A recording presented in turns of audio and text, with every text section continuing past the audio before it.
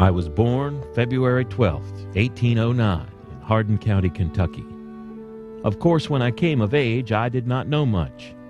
I was raised to farm work, which I continued till I was 22. At 21, I came to Illinois. He entered adulthood poor and uneducated. Abraham Lincoln was skilled with an axe and knew how to shuck corn, but no one expected much from the farmer's son in tattered jeans and gaping shoes. Lincoln surprised everyone, however, by parlaying brains and a way with words into a political career for the ages. He was melancholy by nature, no stranger to nightmares and bouts of depression, but he was also the first humorist to occupy the White House and routinely infused speeches and conversation with jokes and anecdotes. He taught himself law, surveying too, and liked chess, Shakespeare, and the poetry of Robert Burns and Edgar Allan Poe. But Abraham Lincoln's first love was politics. He followed his heart early, running for state office at age 23. He lost but was elected 2 years later, going on to serve 3 terms in the Illinois legislature. People liked his unpretentious manner and appreciated the humor he brought to the stump. Lincoln liked being liked and worked tirelessly to secure a political future. His law partner, William Herndon, once called Lincoln's ambition a little engine that knew no rest. At 37, Lincoln was elected to the House of Representatives. By that time, he'd married a Southern belle from Lexington named Mary Todd.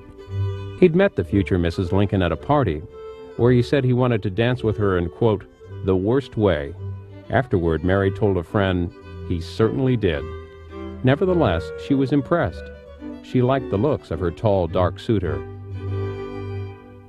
If any personal description of me is thought desirable, I am in height 6 feet 4 inches nearly, lean in flesh, weighing on an average 180 pounds, dark complexion with coarse black hair and gray eyes. The couple wed in 1842 and quickly started a family. They had 4 sons, Robert, Eddie, who died as a toddler, Willie, and Tad. Lincoln, meanwhile, continued to gain political influence, and by the mid-1850s was regarded as a key player in the newly formed Republican Party. In 1858, he lost a Senate race to Stephen Douglas, but not before reminding spectators that a house divided against itself cannot stand. His eloquent articulation of Northern sentiment in a country poised for civil war earned him national recognition, and 2 years later, the Republicans nominated him to the presidency. He and his running mate Hannibal Hamlin were elected in 1860. 7 states had already seceded by the time of Lincoln's inaugural, and a month later, Confederate forces fired on Fort Sumter in South Carolina. The war consumed Lincoln's administration, and his moods blackened under the strain. Harshly criticized by both the people and the press, he often walked alone late at night to collect his thoughts, sometimes stopping to talk with strangers. Things were also dark on the home front. In 1862, the Lincoln's 11-year-old son Willie became ill and died. His parents were devastated, and Mrs. Lincoln's already fragile mental state deteriorated. Of their 4 sons, Lincoln called them his dear codgers, only one, Robert, lived to see adulthood. Americans re-elected Lincoln to a second term in 1864. A month into it, Confederate General Robert E. Lee surrendered at Appomattox Courthouse in Virginia. 5 days later, on Good Friday, Lincoln accompanied his wife to Ford's Theater to see a comedy called Our American Cousin. Partway through the 3rd act, he was shot in the head by an actor and Southern sympathizer named John Wilkes Booth. Lincoln died the next morning at the age of 56. Mrs. Lincoln would later recall a carriage ride she and her husband had taken earlier that day, when Lincoln had seemed happier than she had seen him in years. With malice toward none, with charity for all, let us strive on to finish the work we are in, to bind up the nation's wounds, to do all which may achieve and cherish a just and a lasting peace among ourselves and with all nations. Abraham Lincoln.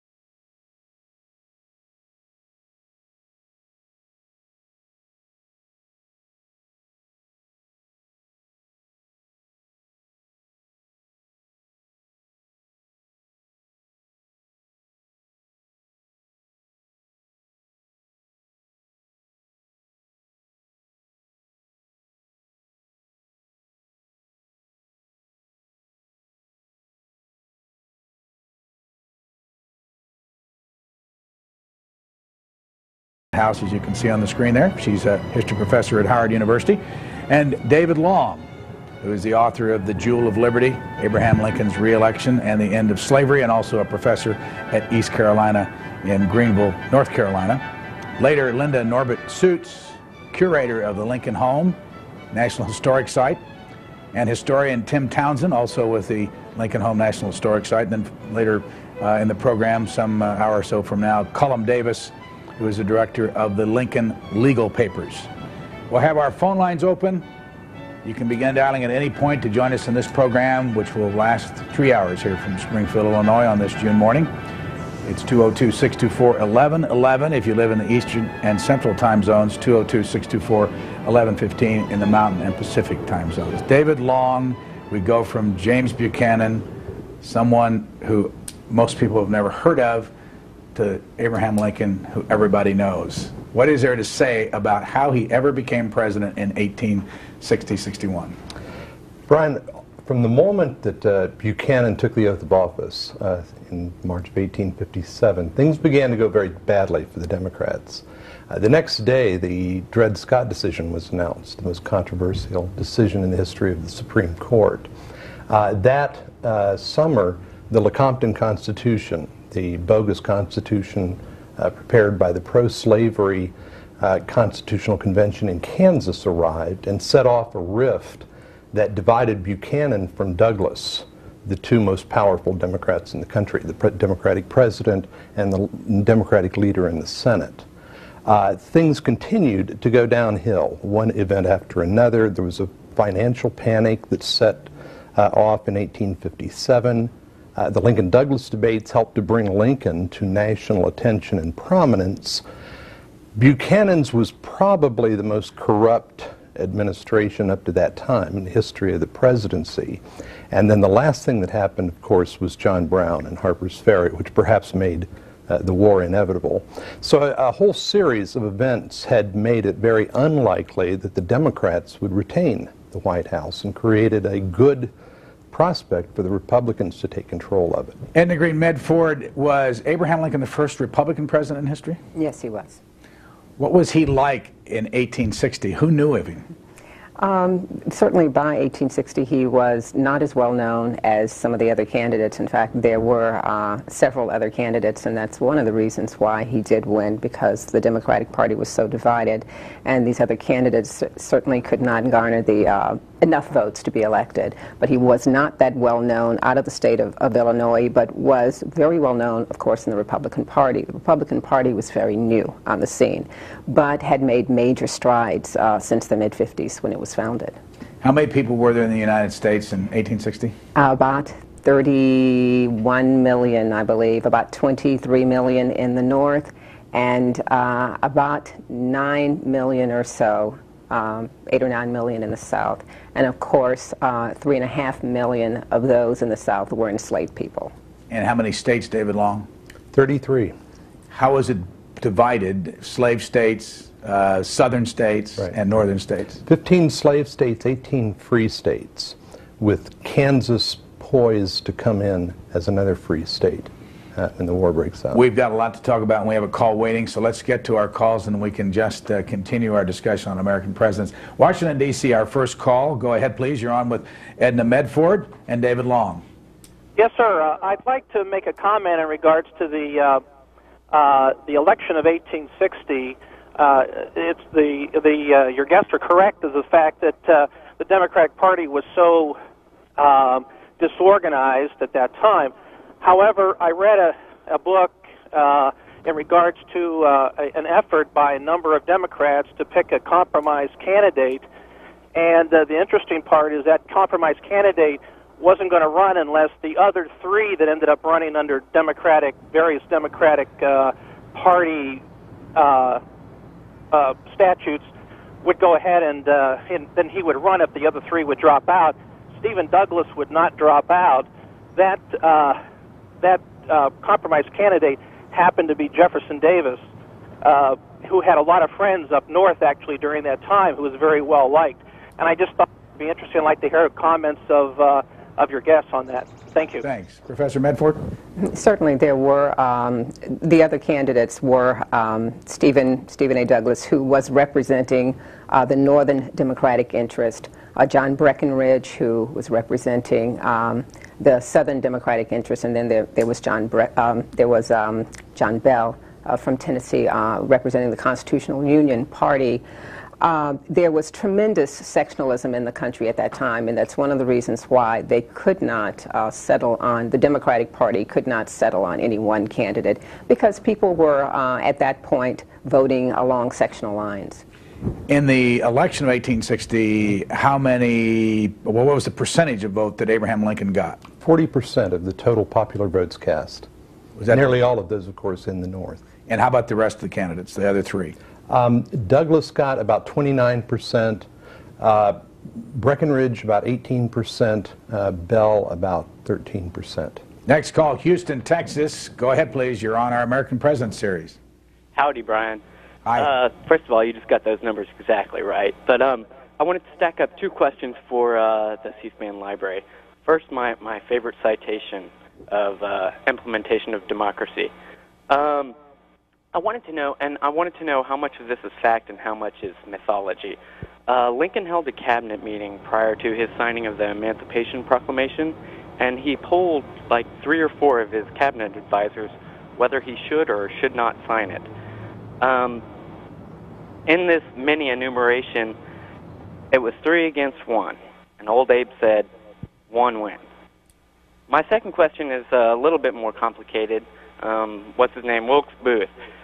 I heard that Booth back in the early 50s or late 40s was involved in in Kentucky or Kansas or maybe Nebraska with a future general in the Confederacy. Basically, someone shot somebody's son or brother or stepbrother, and then the other side returned the favor, and it turned into a Hatfield versus the McCoys type thing. And I wanted to know if this is true and who the general was. Thanks. Thank you very much. On the Emancipation Proclamation, Edna Medford? Certainly the cabinet was quite concerned. It was an explosive issue. They really felt that it was going to be extremely problematic for the Union. Lincoln was determined that this was the time to issue the proclamation, and certainly did go ahead and do so. He did ask for advice in terms of changing some of the wording and so forth, and did consider what they had to say, but he was determined at this point that this was the right time to issue the proclamation, and so he did so. What about the Booth question? Haven't a clue. Have never heard that John Wilkes Booth was out in the West and that was involved in something that involved the death of somebody. I can't speak to it. I understand. We have another call from Houston. Go ahead, Houston. You're on the air. Good morning. I want to tell you how much I and I think others appreciate your President series. I'm kind of a history buff, but I've been concerned not just about Abraham Lincoln's papers, but others. The Nixon estate is fighting over the ownership of the presidential papers, I believe, and tapes. All of this was produced by a governmental employee, the President of the United States. And all the papers, it would appear, that were produced during that time would belong to the government. I've not quite understand how the estate can suggest that they own the papers, or even the president on the papers, if they want to have presidential libraries, which I think is a fine thing, and let the public come and see those papers and hear the tapes. But why, or on what legal grounds could they say an employee who produced the papers at the expense of the government, or the tapes at the expense of the government, retains ownership to such a thing? All right, caller, thanks. It's a little bit off the subject of what our show is about today, but let me ask a question related to Abraham Lincoln. How much money did he have? Do you have any idea when he was shot? How much wealth he had? Do you know, David Long? I couldn't tell you how much accumulated wealth he had. He had done well. He had had a lot of expenses, of course, some of which were created by Mary Todd Lincoln while in the White House, but they were comfortable. They weren't going to have to be concerned. And either one of you happen to know who owned his papers back then? I mean, there's lots of, archival material. We'll talk with folks from this area and the National Park Service before the program's over. Maybe we can find out. Do you have either one of you have an opinion on the question about the Nixon papers? Well, it's my understanding that initially his son Robert took possession of his papers, if I'm not mistaken. I really don't have a comment about the Nixon Minneapolis, Minnesota, you're next. Go ahead, please. Hi, how are you doing? It's a pleasure to talk to C-SPAN. Just one thing, 3 points quick. First of all, Abraham Lincoln abused civil rights, and he spent on the writ of habeas corpus, and he also sent slaves back to slavery who the Union generals had freed because he was concerned about doing it legally. But it is a fact that Abraham Lincoln did send slaves back to slavery after Union soldiers had freed them. And also, it's my opinion that when he issued the Emancipation Proclamation, is to give the Union cause a moral taint, so to give them a moral side, so prevent England and France from entering the war on the side of the Confederacy, which it very easily could have been done. It's a privilege to talk to you, C-SPAN. I've been wanting to call in for many years, and my grandfather and I always enjoyed studying presidents, and this is for my grandfather passed on because he loved Abraham Lincoln. And Grandpa, this is for you. And Grandpa always said that Lincoln was his favorite president. He said that Mr. Lincoln was always his favorite president. He's a big Lincoln buff. And another thing, too, but Lincoln did abuse civil rights. Like G. Gordon Liddy said that the moral reason why the Watergate people did what they did was because of what Abraham Lincoln did during the Civil War. You know, he suspended habeas corpus. He threw people in jail. He shut down opposition newspapers. Okay, Minneapolis, I think we got the point. You're starting to repeat what you said earlier. Edna Medford, what did you say about this? He did indeed suspend the writ of habeas corpus in those areas. What does that mean? It's the ability to arrest people and hold them in jail without actually having a trial, and it could go on for a long period of time. And in fact, some people are actually in jail through the duration of the war. He feels it's necessary to do so because there are a significant number of people in the northern areas who don't agree with him that this war should even be prosecuted. And so he finds himself surrounded, especially with Maryland, and there are people there who are very loyal to the Confederacy. Maryland certainly is not allowed to leave the Union, but there are people who are Confederate sympathizers, and they're causing some serious problems. David Long. Yeah, Brian, the prohibition on the suspension of the writ in the Constitution, just like the Second Amendment, people look at one part of it without looking at the other part. The other part of the prohibition says except in times of invasion or rebellion. So there are two circumstances in which the writ of habeas corpus may be suspended. If we are invaded by foreign power or if there is an internal rebellion. Certainly this Civil War is an example of a rebellion. So the constitutional authority to do so is there. The controversy about Lincoln's suspension of the writ has to do with whether or not he, as the president, should suspend the writ, or whether Congress should suspend the writ, because it comes under Article 1 of the Constitution, which defines congressional responsibility. If you've just joined us, we are at the Lincoln home at 8th and Jackson in Springfield, and on the screen you can see from high atop what we call a cherry picker, a little camera that shows you downtown Springfield. And you can see the state capitol there off to the left, and one of the office buildings right in the center. Right down to the right is the C-SPAN bus, and right next to that on the right there is the actual home, which is a two-story at this point. We'll find out how often or how long it was two-story. It's been changed many times. Maintained by the National Park Service. And we'll meet some of the folks that are involved here in the history of this place. They get some 300,000 visitors a year. And we'll be taking calls over the next 2 hours and 45 minutes. Mark Farkas, our producer of this series, as we go to Princeton, West Virginia. Good morning. Yes. What's been overlooked often in the discussion of slavery was indentured servitude. I have personal knowledge of this. And a lot of the settlers in the West were descended from people that were actual indentured servants who had run away from that, from their servitude or debtor's prison, which had created sort of a semi-peonage system. For instance, my great-uncle was sold as an indentured servant by his father after the Civil War, even though this was supposedly illegal, and he ran away, and the sheriff, he was arrested more than once and brought back. He worked 14-hour days and was beat every night. And this system, the entire West was based on the runaway indentured servants, the settlers, and I'd like to have the panelists comment on this situation. Edna Medford. Certainly there was indentured servitude in the country, but by the 1850s that's not the case.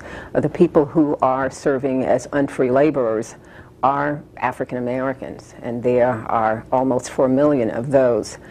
If I may answer the question of the earlier caller as well, he talked about the return of enslaved people who had run away from their rebel owners. In the early part of the war, there was not a set policy about what to do with those people. Benjamin Butler at Fortress Monroe, Virginia, decided to label them contrabands of war, and he was able, and so he allowed them to come into the fort and he put them to work.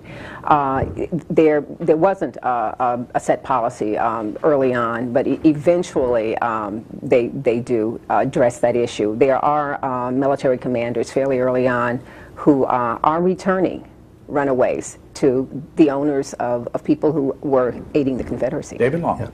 Yeah. Two specific instances that Edna's talking about. Out in Missouri with John Charles Fremont and in southeastern South with David Hunter, military commanders had undertaken political action. They had freed slaves themselves. Lincoln's objection, of course, was not the freeing of the slaves, but the idea that military commanders would be doing it rather than the head of government. And that is the reason why, in those instances, he did not uphold what they had done.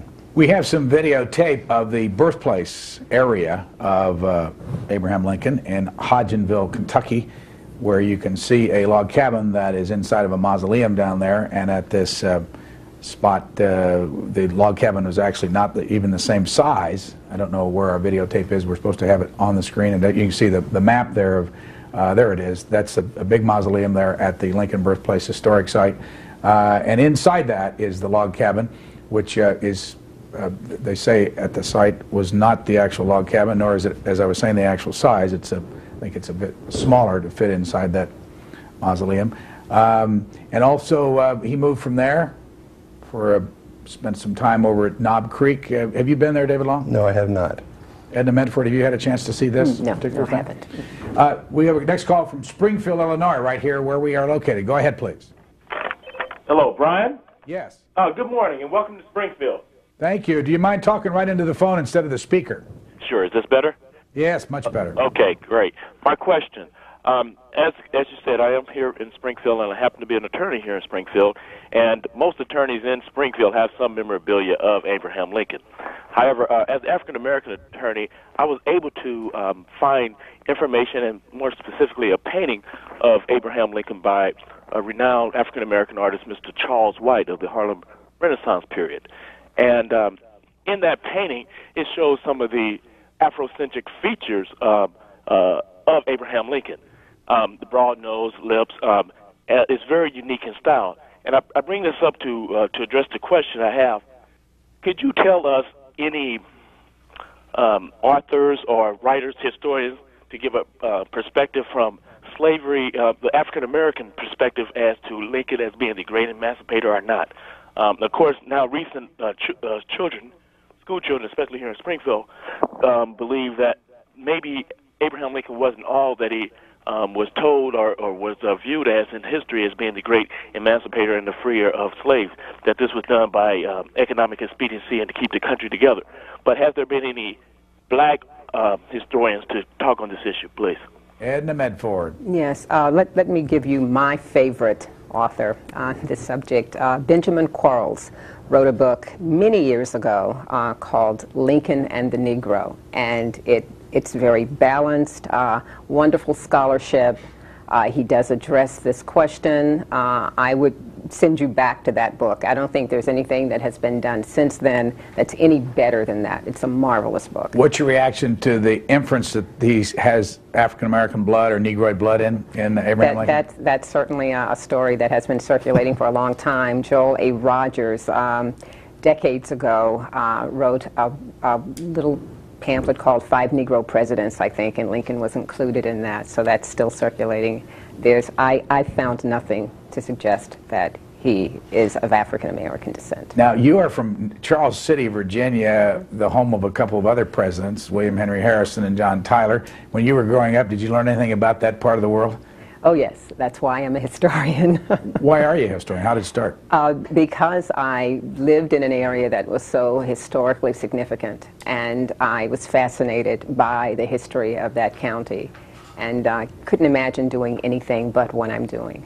Edna Medford has been at Howard University for 12 years now, and she did some work right out here in this part of the country, got her master's degree from the University of Illinois at Champaign-Urbana, where she spent a couple of years. David Long, how did you get interested in Abraham Lincoln?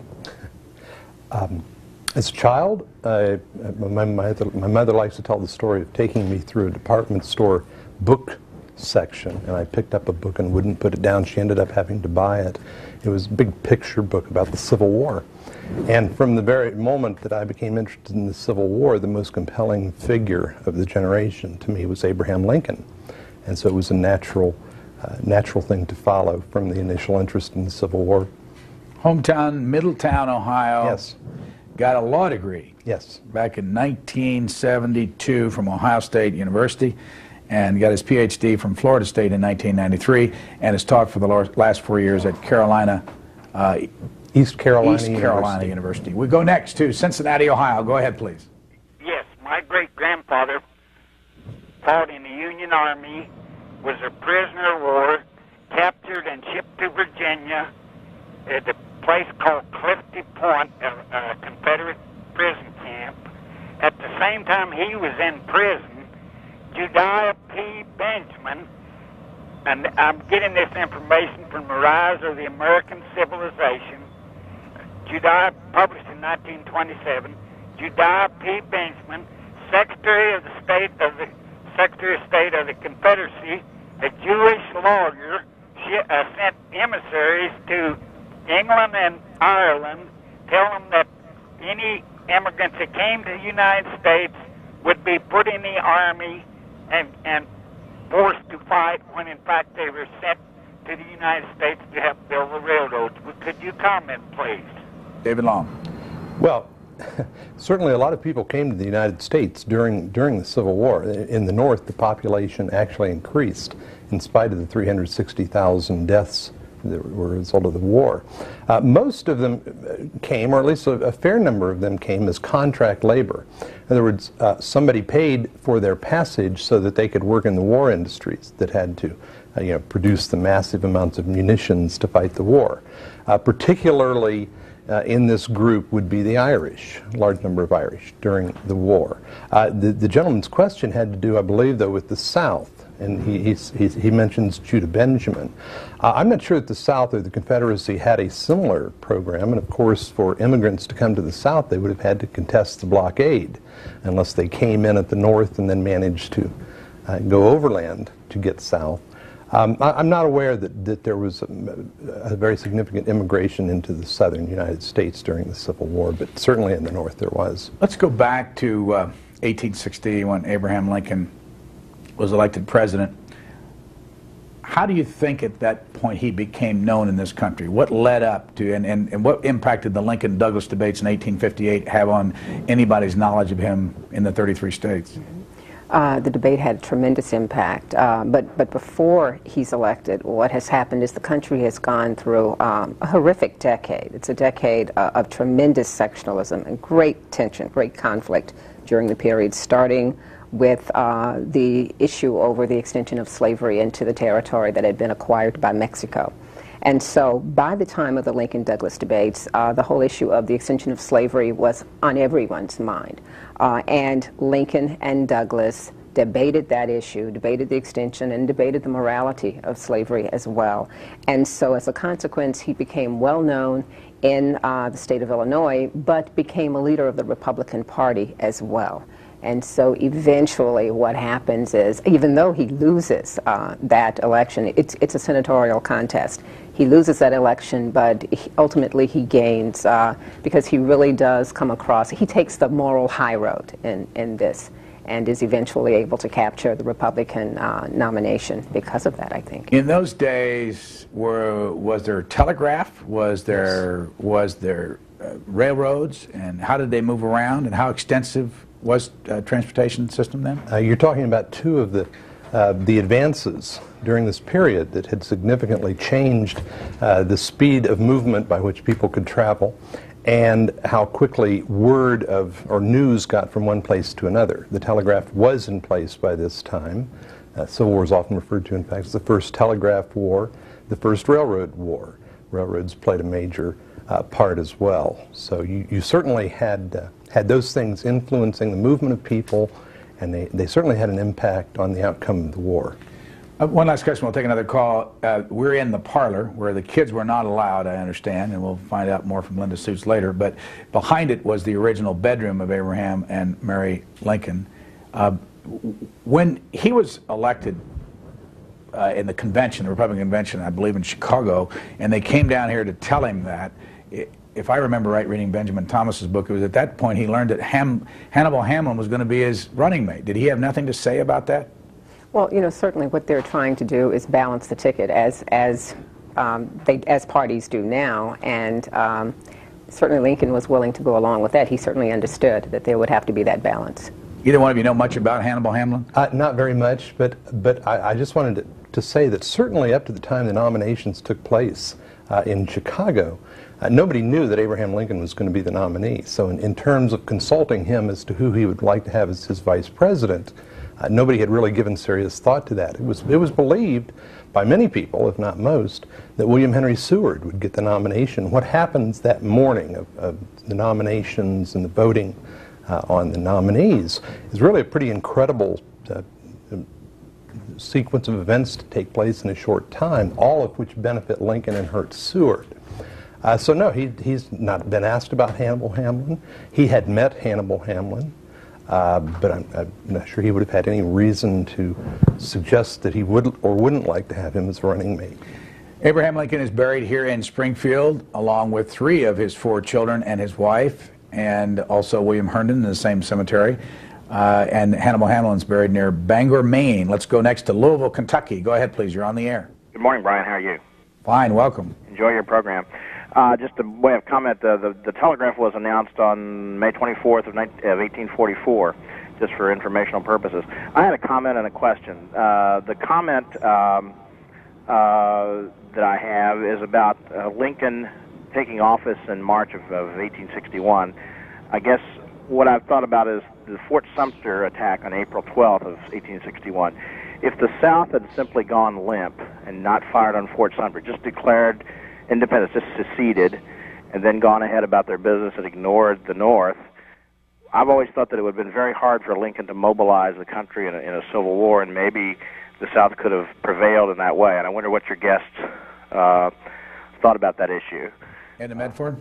It certainly would have been more difficult to galvanize the North, but Lincoln could not have let it go at that. He would have had to do something to act. He was so wedded to the idea of union, there's no way he would have allowed the South to leave. But he had committed himself to, we will not fire the first shot. You cannot have a war without being yourselves the aggressors in his inaugural address. So if the South had simply left Fort Sumter in place and not done anything, it's difficult to, there would have been a crisis that would have come eventually. You couldn't have what was taking place in the Lower South without there eventually being a crisis that would force somebody to take action. But Lincoln was very committed to forcing the South to fire the first shot, and and the caller is absolutely right, it had a tremendous galvanizing effect in the North. Our 2 historians here on the set, which is located in the parlor of the Lincoln home at 8th and Jackson in Springfield, are Edna Green Medford and David Long, and they'll be with us throughout this program. We're going to meet Linda Norbert Suits, who is the curator here at the Lincoln Home National Historic Site, in just a moment. Next call, Alamogordo, New Mexico. Go ahead, please. You're on the air. Greetings from the lands of enchantment. Welcome.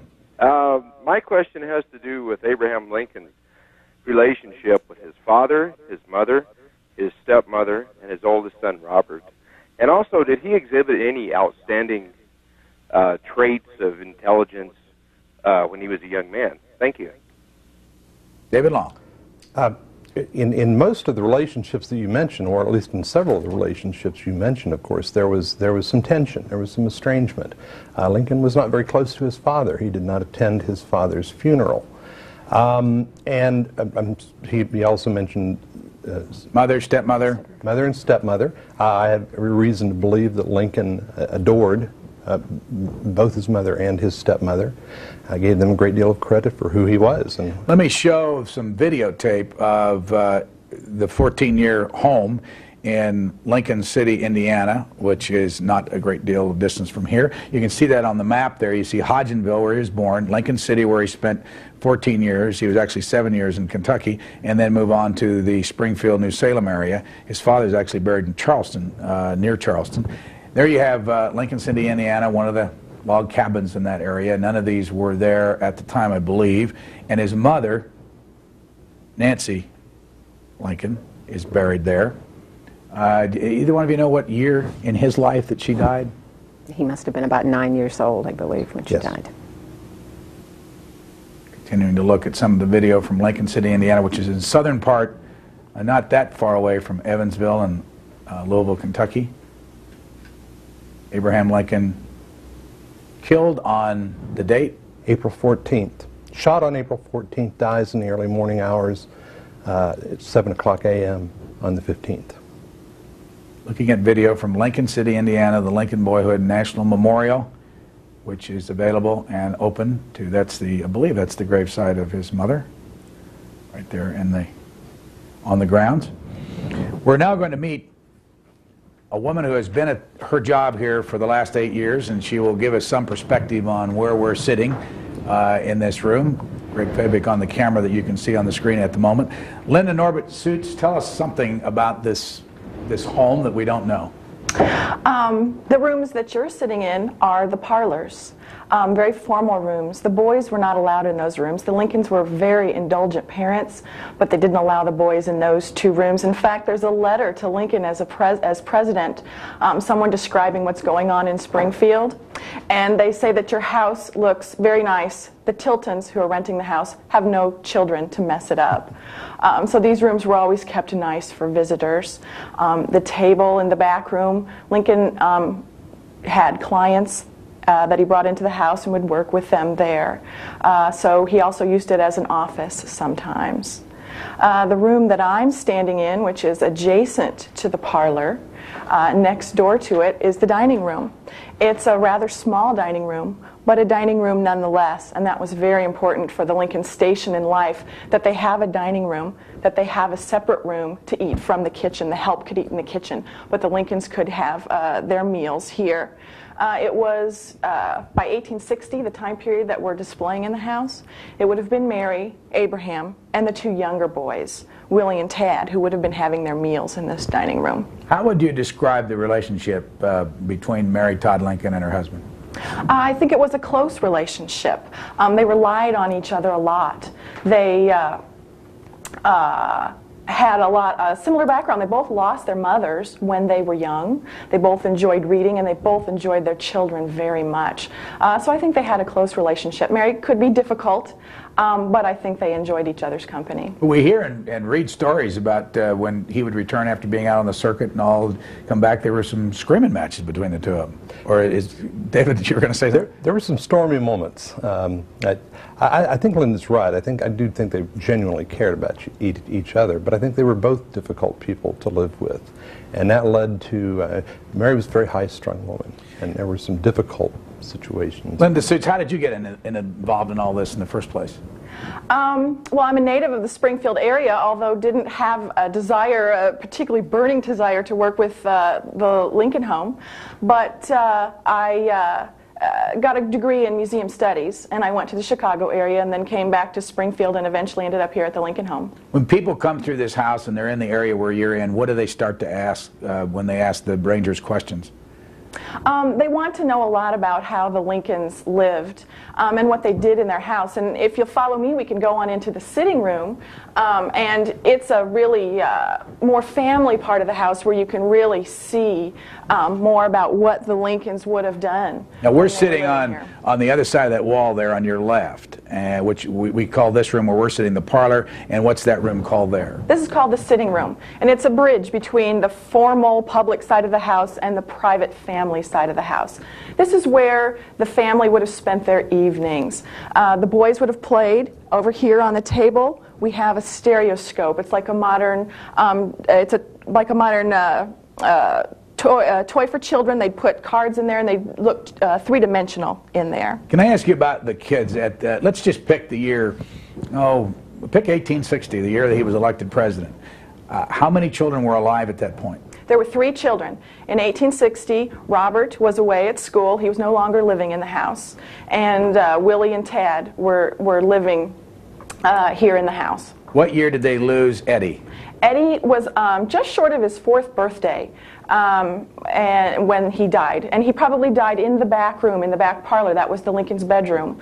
So farther back in the room that you're sitting in is probably where Eddie passed away. Well, Eddie and Willie and Tad all died. What were their illnesses? We believe Eddie died of pulmonary tuberculosis. It's a little hard to say. The death certificates were not very specific.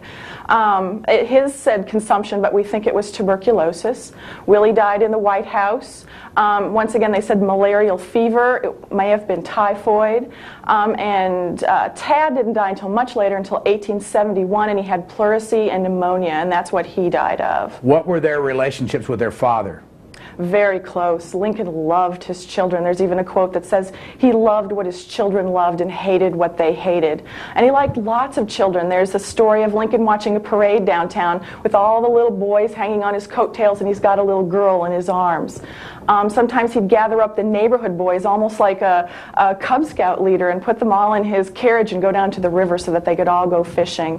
He tried to spend as much time as he could with them when he was here, and always wanted them to be happy.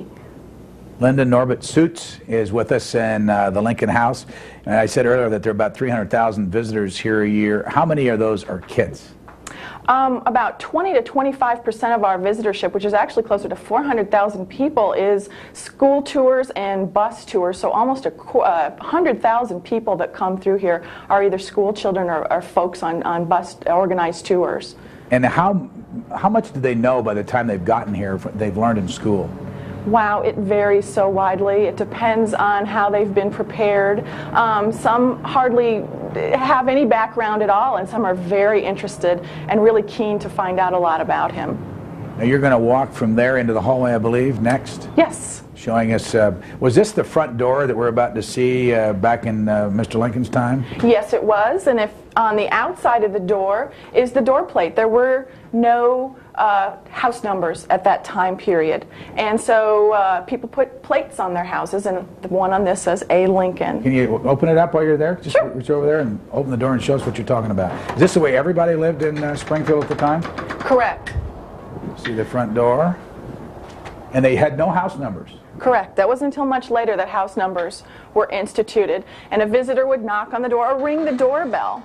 And there's a wire here that goes along the wall, and there's this nice little curlicue with a bell on the end, and this is the Lincoln's doorbell. Now we've disconnected it so that it doesn't get damaged, but you'd ring the Lincoln's doorbell, this little bell would tinkle, and someone would come to the door to open it. Much to Mary's chagrin, Lincoln would open the door, horrors, in his shirt sleeves without even his coat on. Bad manners, the hired girl or one of the boys should open the door and usher visitors in, and if it was a visitor for Mary, sometimes he might tell them that Ma was upstairs putting on her trotting harness and would be down shortly, and these are some of the things that I think got Mary's hot temper going. Now, did you tell me this morning that when you took the little ruler home last night to your two kids, Catherine 6 and Sarah 4? Correct. That the 4-year-old looked at that ruler with all the president's pictures on there and picked out Abraham Lincoln? She sure did. They know a lot about Lincoln. They've been here and they know his picture, and they can pick him out on the money and can pick him out in a lot of different places, and they're always pointing out Mr. Lincoln. And we call him Mr. Lincoln because he wasn't president when he was here in Springfield, so they talk about Mr. Lincoln. Linda Norbert Suits got a master's degree at Eastern Illinois University in 1987, and she's a graduate of Knox College in Galesburg, which was, let me see, the fifth site of the Lincoln-Douglas debates? I believe so. thank you very much for joining us this morning. We'll see you a little bit later. You're welcome. And we'll go back to the phones. Our next call for our two guests here on the set, New York City. Good morning, New York City. You're on the air. Yes, good morning. My call is in reference to countries that were Southern sympathizers, and how did we go about mending fences with those countries who had supported the South with arms and or money, if we did at all? Thank you. Thank you. And let me ask how close Great Britain was to the South then, David Long? Well, they were pretty close. There were probably more British people who supported or hoped that the South would succeed. Of course, no small part of that had to do with a wish to see happen in the United States what had been done to Britain back in 1776. But trade that was conducted, of course, was not conducted between the British government and the Confederate States. It was between individual or private contractors in Britain and France and the southern states. There was a great deal of friction between the United States government and the British government over just what recognition Britain would extend to the Confederate States, what she would do, how she would act towards the blockade, all of these things, and the fact that commerce raiders were constructed in Britain that did a great deal of damage to the northern fleet, to the northern merchant marine. We're going to meet Cullum Davis a little bit later in our program. He is working on the legal papers of Abraham Lincoln, who was a lawyer from this community. And we want to remind you that we have an educators hotline for those of you who want to become involved, teachers who we're talking to. We have a C-SPAN in the Classroom, American President's website, chance for you to get involved at no cost to you, especially if you're getting ready for the fall school year. Some starting in August and September. We have a lot of material that we'll make available as the year goes on because we're just at President number 16. We have 41 to go. I mean, not 41 to go, but 41 in its entirety. And the telephone number to call if you want to get in touch with our education department, Joanne Wheeler's group, is 202-626-4858. And the number is there on the screen, and also the website address, cspan.org/classroom. AmericanPresidents.org is the website that deals with this whole series. Again, that telephone number, if you are a teacher and want to join at no cost to you, and there will be no future cost to you for this particular service, is 202-626-4858. We have 8 cameras here in Springfield, Illinois. That's a camera high above the Lincoln House with the C-SPAN school bus off to the right and the State House off to the left in downtown Springfield, a community of about 120,000 people. And the mayor here in this community was over here to see us this morning, Karen Hassara, who's been mayor since 1995, and a big Lincoln buff, obviously, if you live here. For those who have just joined us, Edna Medford, bring us up to date, the little things about Abraham Lincoln that give us a better picture. He was elected president in what year? In 1860. And when he was elected, how big a vote did he get, and how many people did he run against? He got 40% of the popular vote. He ran against 3 other candidates, but was fairly easily elected in terms of the Electoral College vote. Everybody writes that he didn't get any votes from the South. Are they talking about any votes or electoral votes? I cannot recall if he actually got, well, most of his votes came from almost totally from the northern states. Certainly. How many times was he elected president? Twice. The second time around, do you remember what the percentage of victory was, and who did he run against? I believe he got 55% of the popular vote, and he ran against George McClellan, the Democratic candidate, who had been one of his generals. Now, he was a Republican, David Long. How about the Congress, the House and the Senate? Do we know who was in control?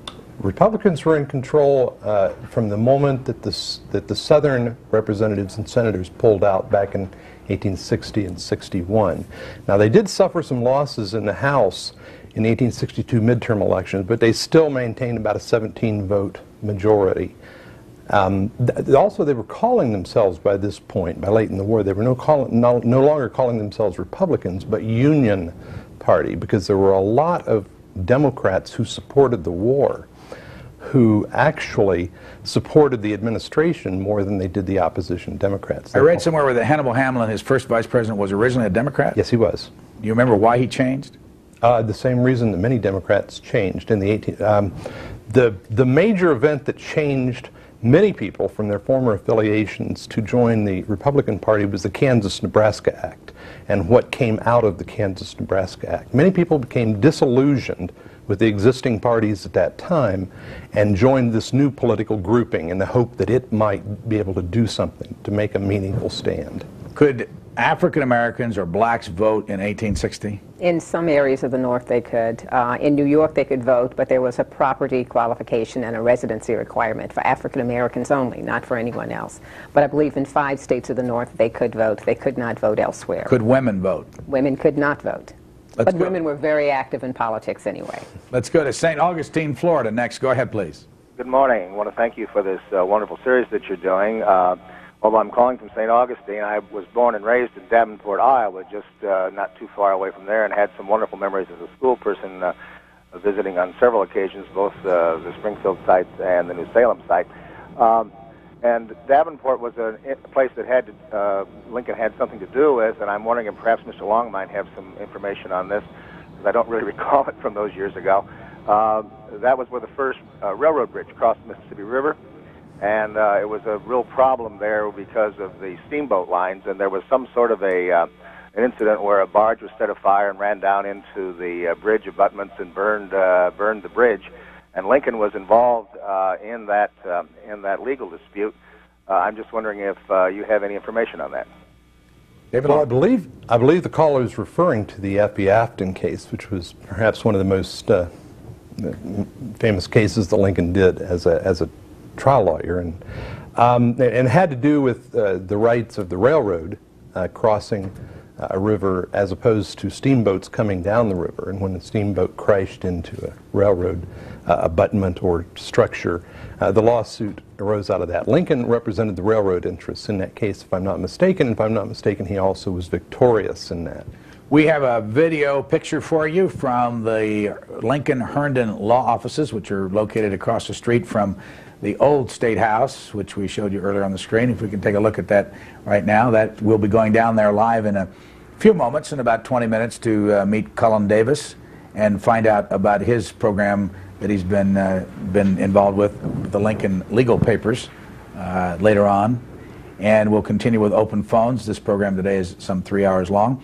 Edna Medford, some of the names of his cabinet officers when he was president. Seward was Secretary of State. Chase was Secretary of the Treasury. Is that Salmon Chase? Yes, yes. Mm-hmm. Salmon Chase and William Seward? Yes, that's correct. And Gideon Wells was Secretary of the Navy. David Long, anyone else that you can mention? Montgomery Blair was the Postmaster General. Edward Bates was the Attorney General. Edward Stanton was the Secretary of War for most of the war, although initially Simon Cameron had been the Secretary of War. Seems like there might be one person we're missing. John Usher from Indiana was the Secretary of the Interior. I'm not sure where the next call is coming from because I haven't got a new one on the screen yet. Why don't we just go ahead and take it and they can tell me where they're calling from. Where are you calling from? Washington, D.C.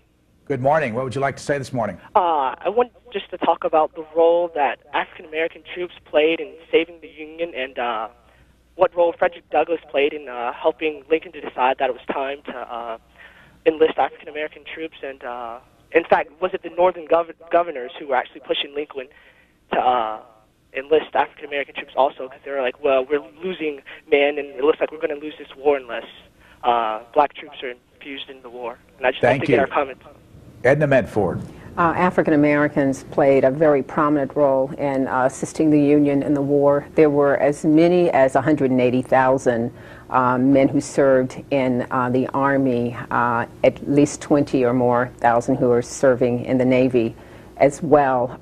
The northern governors really did press Lincoln to admit African Americans to the military effort because there was a conscription. The northern governors had to make sure that there were a certain number of people from those states who were serving, and certainly as the war dragged on, it was more difficult to do that. And so they believed that with African American men joining, that would take some of the pressure. In terms of Frederick Douglass, he was a thorn in the side of Lincoln from the very beginning, was pressing for the inclusion of African Americans, because African Americans at the beginning of the war saw this as a war of liberation, not just a war for the preservation of the Union, but a war for the liberation of the nearly 4 million enslaved African Americans as well. And they wanted a part in that whole struggle.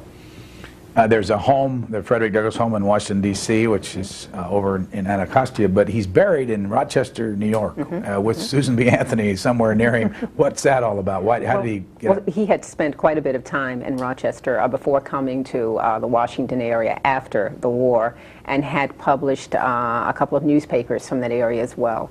And certainly during the war years, constantly pressured Lincoln to not only admit African Americans as troops in the Army, but also to emancipate those African Americans still enslaved in the South. We go next to Groton, Massachusetts. Good morning. Good morning. I'm calling about Vice President Hannibal Hamlin. I'm just wondering why he wasn't renominated in 1864. Good question. Thanks. David Long.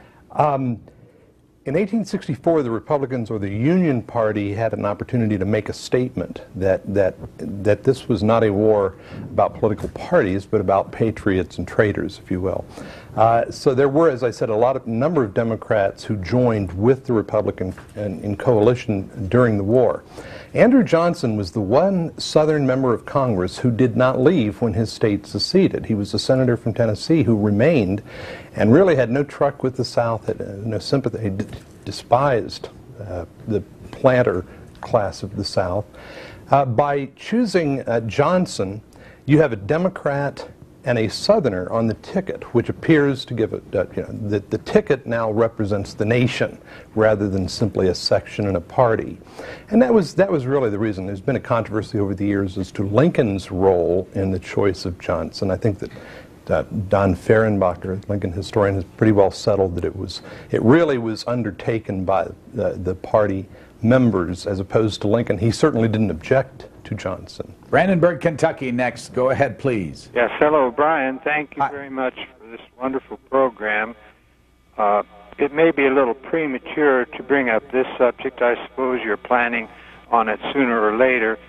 But my impressions of Lincoln and the fact that we were so fortunate to have such a man at the helm at the time of such a crisis, and I've come to the conclusion long ago that he was a very complete human being. He was able to deal with secular things, but he was also undergirded by a tremendous spiritual strength. He didn't articulate this all the time, but he did quite often in his speeches, in his letters, speak of the influence of the Spirit of the Bible and so forth. I don't suppose nowadays he would even be allowed to because of the so-called separation of church and state, but I think that it's vitally important to know how much this man depended on fundamental principles of life and the definitions of humanity, and insisting on those. Look how he depended on the spiritual aspects of the Declaration of Independence and all these sort of things. If they care to comment now, I'll hold up and listen. Thanks. Professor Edna Green Medford. Certainly he had a spiritual background, but Lincoln was rather suspicious of organized religion and never joined a church, rarely attended. So certainly that background was there. Read the Bible quite a bit, could quote it, very well versed in the Bible, but did not believe that organized religion was for him. Thousand Oak, California. Go ahead, please. Yes, Brian. I'm glad my call came in now because my second great-grandfather was Abraham Lincoln's preacher and teacher. He was the third preacher at Little Pigeon Creek Church in Spencer County, Indiana, and was also his teacher at Troy, Indiana. And he's buried on Hurricane Creek in Perry County, Indiana. It took us 21 years to find his grave. How did you go about it? I've been doing genealogy for the last 40 years, and I had no idea when I was growing up back there that any of this was in my family's background. How did you find it?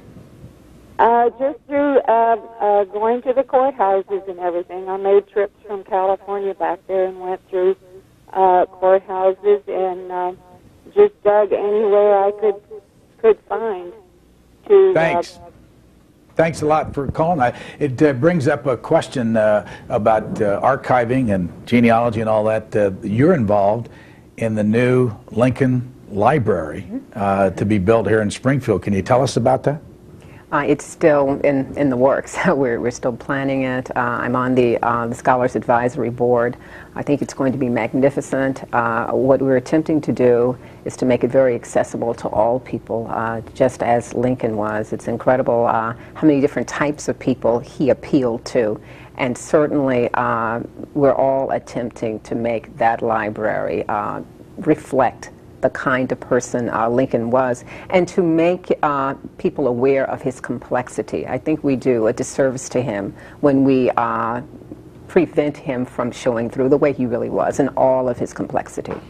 I was interested to find out last night from Norm Hellers, who runs this whole complex here, that Peter Fitzgerald and Dick Durbin have senatorial offices right down the street here in this little 4-block complex that they rent from the General Services Administration and this group here. If it turns out the way it's planned, I understand it's going to be a rather expensive library. And I think the city of Springfield is going to spend something like $10 million. There's the state is going to spend a lot of money on it. What do you think the use will be? I would defer to the board member. Well, I mean, from your standpoint, is there a need for a national library devoted to Abraham Lincoln? Certainly. I mean, there are archival sources, the Library of Congress, the Manuscript Room, National Archives.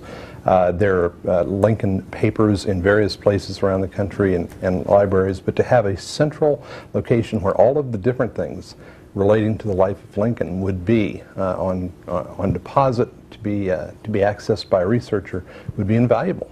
Springfield has been that essentially up to now, but this, I think, is where they're now talking about doing it in a much bigger and better way than it has been in the past. Buffalo, New York, you're next. Go ahead, please.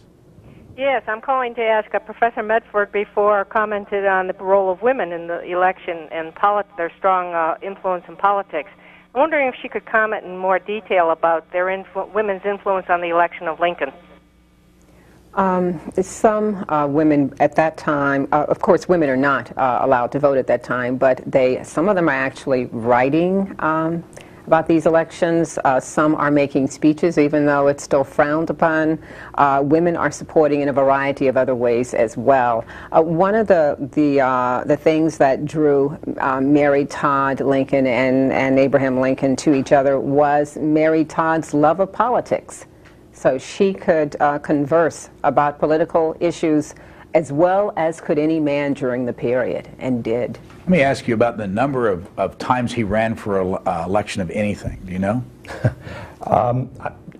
I couldn't tell you exactly because I'm not sure how many times he ran for and was elected to the State House in Illinois, but it would strike me that it must have been probably about 10 times total between the presidency, two runs for the United States Senate, then when he ran for Congress and won the congressional seat, and probably about 5 times for the Illinois legislature. When did he actually serve in the U.S. House of Representatives?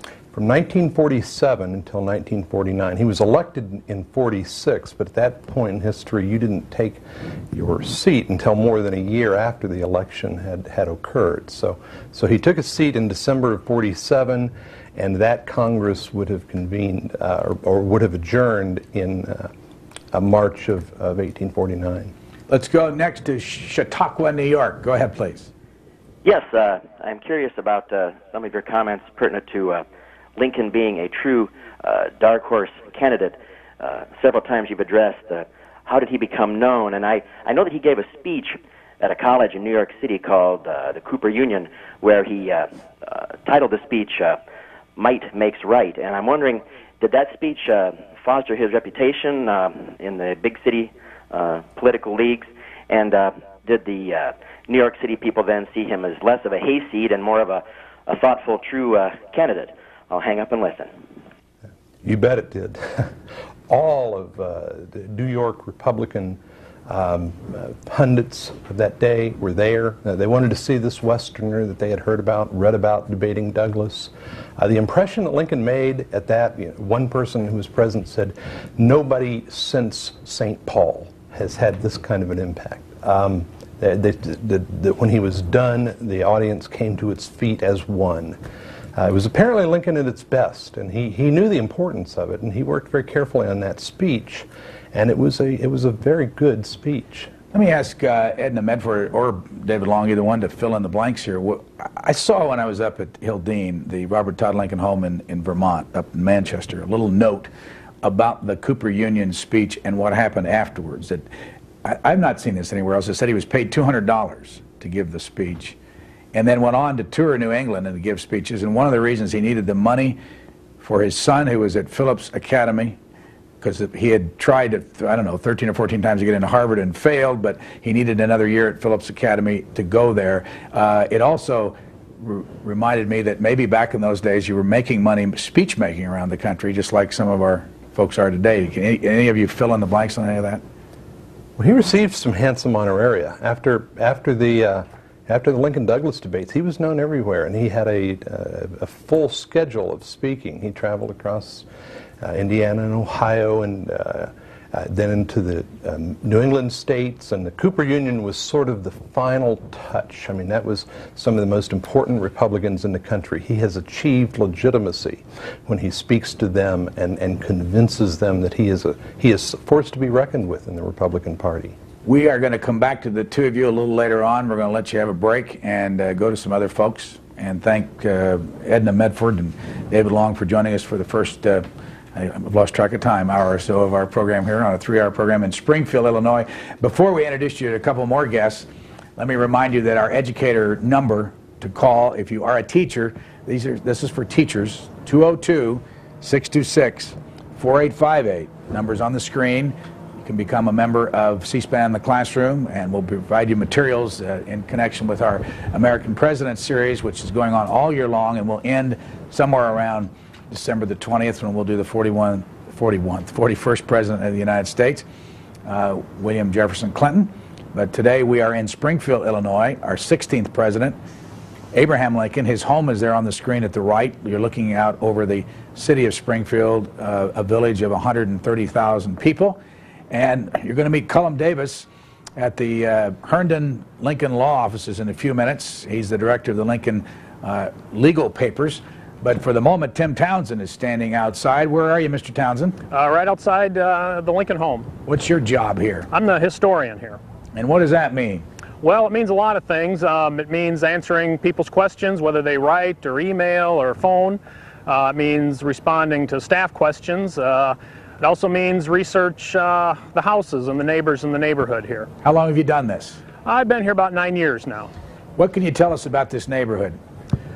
Well, historically, this was a very mixed neighborhood, both racially, class-wise. There were everything from a successful attorney, Abraham Lincoln, to a state auditor, to African-American drayman or a carriage driver, buggy driver.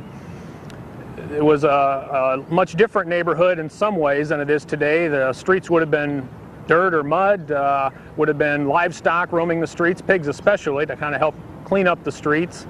And this was the edge of Springfield at the time Lincoln was here.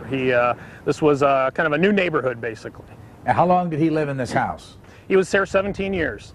Has it changed much? Changed quite a bit. The Lincolns moved into a small cottage, 1.5 stories, basically. And after about 2 years living here, they excuse me, added a new room to the back, basically slid the kitchen wing over and added a room. Prior to that, there were basically a front room area where you folks are, and then across the entry hall, and then a back kitchen wing. The largest and most dramatic addition was in 1855 and into 1856 when they added the full second story to the home, basically reflecting Lincoln's growing prosperity and success as a lawyer and politician who was able to invest in the home. I mentioned earlier that the two senators from the state of Illinois, Dick Durbin and Peter Fitzgerald, have offices on this property. How often do they come here, and how much use does it get? Well, with Senator Durbin, he's here fairly regularly. This is his main home office. This was also his office when he was a U.S. representative. Senator Fitzgerald is here when his schedule allows. I think his main office is up in Chicago area, but he comes down fairly regularly as well. How many houses are there in this complex that are roped off? Well, there's 14 historic structures here in the park, and the main area, the historic zone as we call it along 8th Street, is where the bulk of the structures are.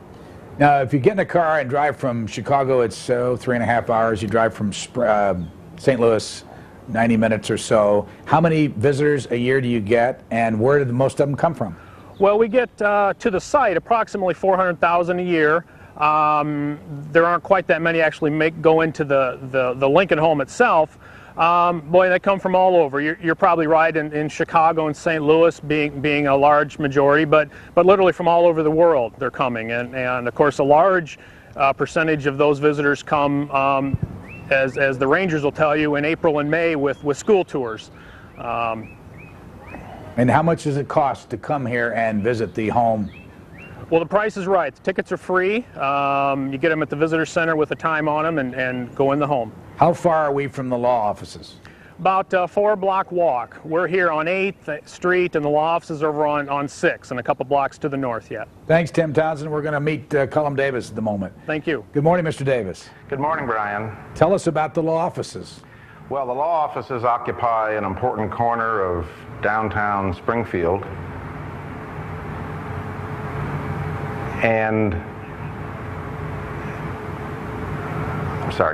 good morning, Brian. The law offices occupy an important corner of downtown Springfield, just literally across the street from the state capitol. Now we call it the old state capitol.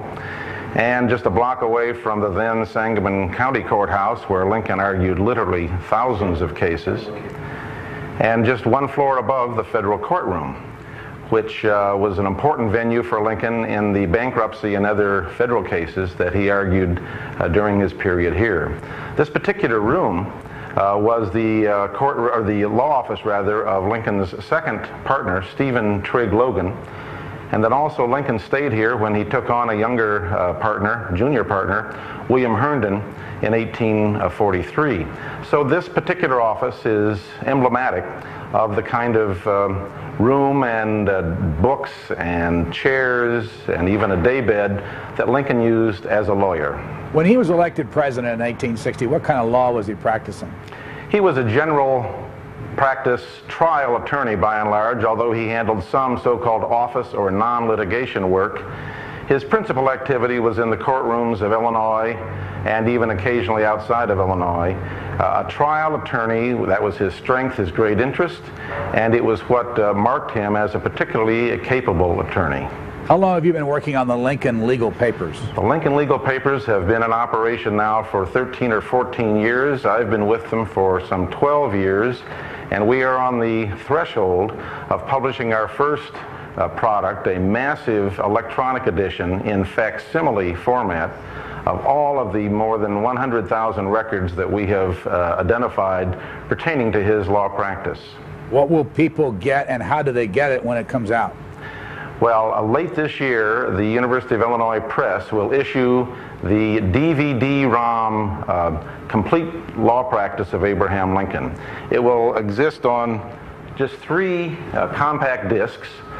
We've managed to squeeze 1.5 million facts of information and about 250,000 pages of handwritten documents onto 3 discs on DVD-ROM, which is a more compressed version of what is more familiar to people, namely CD-ROM. They will be able there to access information and images from an enormous number of cases, some 5,000 cases, and all kinds of other non-litigation transactions. They'll be able to find the names of people who participated in Lincoln's practice. They'll be able to search certain issues such as slander or disputes over slavery. They'll be able to look for members of their family who may have participated as jurors or witnesses in Lincoln cases. They'll be able to search for the judgments in those cases, find descriptions of them. And in a vast reference section, they'll be able to identify and learn about the lawyers who practiced with Lincoln, the boundaries of the various court venues of Illinois, and a host of other information. Our guest, Cullum Davis, is a graduate of Princeton back in 1957. He has a master's from the University of Illinois and a PhD from the University of Illinois, and is author of The Public and Private Lincoln, originally from Peoria. Let's take a call from Pocatello, Idaho. Go ahead, please. You're on the air. Yes, it's good to watch your program. I really appreciate it. I'm wondering about the platform of the 60s and 64 of the Republican Party. How did they differ? Anything on foreign policy in the platform? I think there was something about 64 that was anti-slavery, anti-polygamy platform. You're more interested in 64 than 60, is that correct? Oh, either one. Both. Either one. I'm wondering how it evolved there. Cullum Davis, are you familiar with the platforms of the two parties back then? Of course I'm familiar with them. I would think that David Long would be more qualified to speak in particular to the 1864 platform differences. He's not here, but let me just ask you in general, back in those days, what were the differences in the two parties? Can you... Well, obviously the extension of slavery into the Western territories, in particular in 1860, was the crucial issue, and the one that most basically separated the two principal parties. What kind of a lawyer, I'm talking about not what kind of practice he had, but how would you rate Abraham Lincoln from what you know now as a lawyer? Well, he was never anything remotely approaching the stature of Daniel Webster, say. He was never a great constitutional theorist. He did argue a few cases in the United States Supreme Court and prepare some documents for Supreme Court cases. But essentially, Lincoln was a hometown general practice attorney who took any and all clients on all kinds of issues, covering the entire gamut of legal actions in the antebellum Illinois. He was a man of great stature in Illinois, and by the time that he was elected president in 1860, he was known professionally, that is to say as a lawyer, even on the Eastern Seaboard, so that he had earned a reputation as a very capable attorney, chiefly on the work that he did representing and suing railroads throughout Illinois. He became quite a successful railroad attorney during the latter years of his practice, and that earned him a reputation nationwide. So when he left the U.S. House of Representatives in 1849, he had no public office until he was elected in 1860. That's correct. In fact, contrary to a lot of popular imagery about Lincoln, he really gave up the life of politics when he returned to Springfield in 1849. He didn't expect to be in public office again. The congressional term had been a rather unsatisfactory one for him. And he said thereafter that I've been dabbling in politics, but his real bread and butter and the preoccupation of his life in the 1850s, at least up until 1856, was the practice of law, at which he earned really a very handsome income and traveled widely on the 8th Judicial Circuit twice a year for 2 or 3 months at a time, argued cases before the U.S. District Court in Springfield and later on in Chicago, and of course handled a good many cases before the Illinois Supreme Court, which had its own chambers in the state capitol building just across the street from his office. Our guest, Cullum Davis. We go next to Springfield right here in Illinois. Go ahead, please. Hello, welcome to Springfield. Thank you. Very nice I guess I'll tell you, I took the day off of work just so I could stay home and work this phone to get through. Nice. I'm not sure this is a real specific question for Mr. Davis as he concentrates on Lincoln's work life. I've got more of an interest in the Lincoln's home life here in Springfield because I've got ancestors on both my parents' sides of the family who had intimate relations and dealings with Abraham Lincoln, and one of them was a man named Stephen Green Eubank, who was Lincoln's neighbor at the Globe Tavern. Maybe Mr. Davis could tell us what he knows about the Globe Tavern, and the fact that this society lady, Southern Belle, Mary Todd, could have lived in a tavern, and the social relations between her and the class of people living in the tavern. There's a legend in our family about my great-great-grandmother being highly offended at being asked to babysit for the Lincoln children, and this was a class snub, basically. And there's other stories. I've got a great genealogy that came from one of my cousins, and I'm looking forward to seeing if I can verify some of the things that I found in it. A lot of it was compiled in the 1930s. So I'll let you go, and the question, I guess, is about the Globe Tavern. Thanks for joining us, Mr. Davis. Well, if the caller would contact us separately at the Lincoln Legal Papers, area 217-785-9130, we could tell him whether the ancestors of his actually interacted with Lincoln in the courts of Springfield, and it's quite possible they did. We have over 30,000 names of people who participated in Lincoln cases in one way or the other. But with respect to the Globe Tavern, it's important for the caller to understand that the word tavern had a different connotation in the 1840s than it has today. It was essentially a lodging place. It's true that meals and alcohol were served at the Globe Tavern, but it was a place to live. And so it wasn't a disreputable institution for the young bride, Mary Todd, to have inhabited that or to give birth to her first child at the Globe Tavern. Mr. Davis, how many lawyers would sit in that one office there? Well, there would be several attorneys sitting here. Lincoln was known to occasionally stretch out on the daybed and read the newspaper. Occasionally, particularly on Sundays, his children might visit here and cause some trouble, mess things up a little bit, driving William Herndon to distraction on occasion. But there might be one or two lawyers. More commonly, a client would visit Lincoln in this office and ask for his services on a particular case. And Lincoln would look up a few books, reference works he had. He had a set of Blackstone's commentaries and Chitty on pleading and other sources that helped him look at the law in this case. Or he might travel over to the Supreme Court Law Library across the street and look up some of the citations from state rulings in other states or in Illinois that might pertain to a particular issue that he was handling. We can only see you where you're sitting. How big a room is that, please? This is a room that probably measures, I'm guessing, 30 feet by 25 feet. There was also a clerk's room adjoining this room. And later on in his career, Lincoln also had another room in this particular building further south of here. But it was a commodious room, actually, as such facilities go. He had plenty of space, and he would chat here with his friends. It was a place where they might visit about politics or law or gossip around Springfield. Cincinnati, Ohio, you're next. Go ahead, Cincinnati. You're on with Mr. Cullum Davis.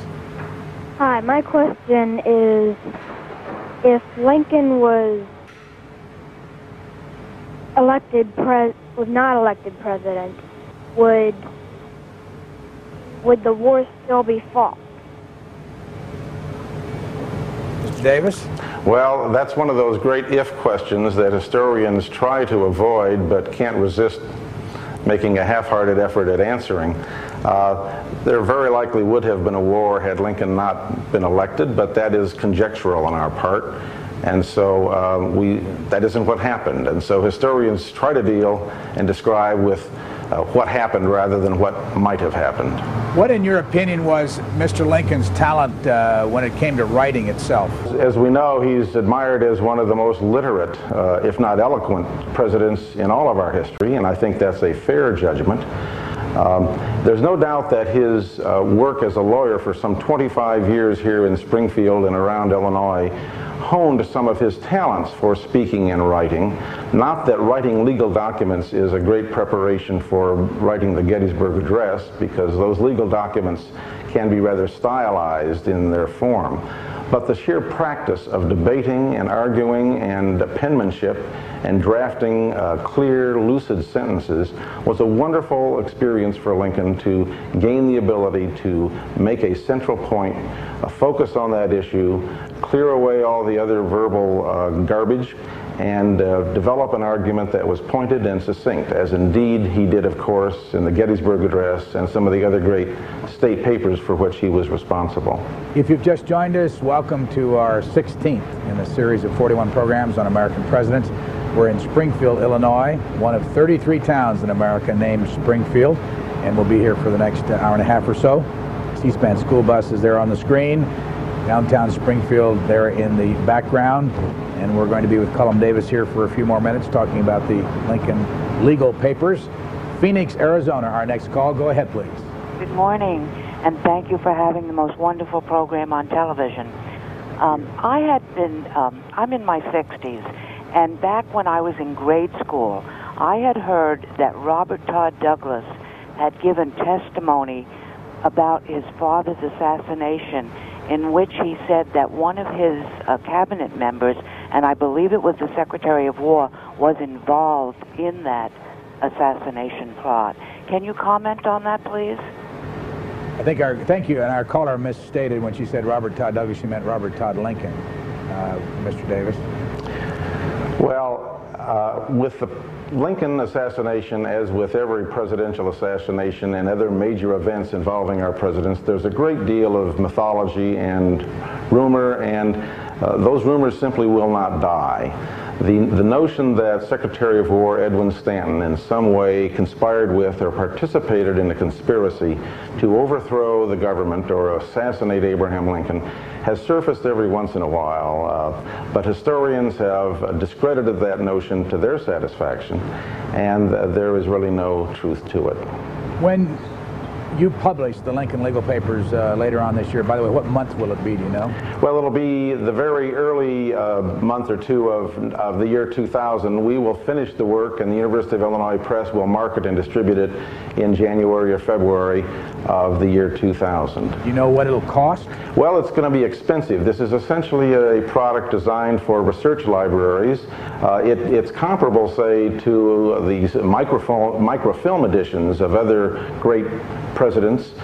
In our case, it would amount to some 120 reels of microfilm if we were publishing in that format. We can compress it all onto 3 discs. It will sell for in excess of $1,000 to libraries, though also students of Lincoln and buffs of Abraham Lincoln or his law practice will be interested in acquiring this product as well. Is there material that hasn't been published that will shed new light on anything? There's no doubt there's a great deal of new material. We visited over 150 courthouses and libraries and collections around the United States over a period of about 8 years to find every available surviving source pertaining to his law practice. We found literally tens of thousands of documents that hadn't yet been inspected. We found actually hundreds of documents in Lincoln's own handwriting that were previously unknown to exist. And so there's a great deal of new material there. Many of those documents are fairly routine to a Lincoln buff, but will be of great interest to any legal historian who's trying to reconstruct the minutiae of a law practice from those documents. But will there be, you know, so often when these kind of things come out, there are news stories that come from it. Will there be news information that, you know, you can see a headline, Lincoln Papers reveal such and so? It's hard for me to guess that. We have already had a great deal of press and media attention from the discoveries we made from time to time.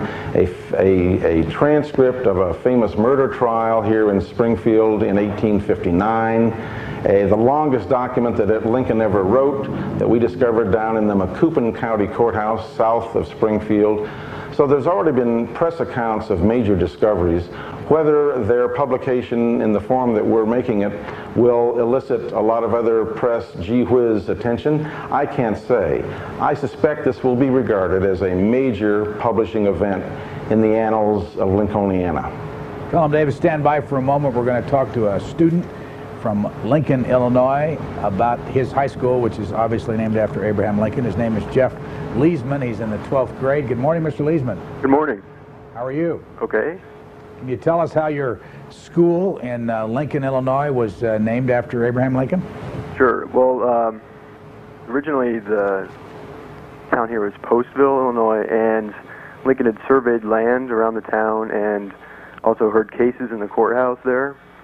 And in the 1850s, the railroad was planning to be constructed between St. Louis and Chicago, and they had decided a station in this area would be ideal because it's about halfway between St. Louis and Chicago.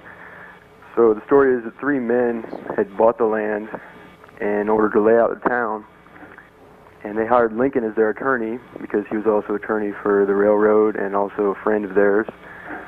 And as they were in his office drafting legal papers for the town, he'd asked the men what they wanted to name their town, and they hadn't really thought about it. So they talked, and they decided they would call it Lincoln in honor of Abraham Lincoln, their lawyer. And supposedly, he was he really didn't know what to say. He said he didn't believe he'd do that. He didn't really know anything named Lincoln that ever amounted to much. So how far are you from Springfield? 30 miles north. And what year in school are you?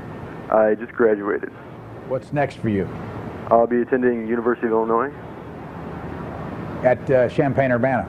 Right. What are you going to study? Engineering. We have on the screen right now a piece of watermelon, some kind of a monument. Where is that in your town? That's downtown, right next to the railroad. And that comes from, they were selling lots in town, and Lincoln was present.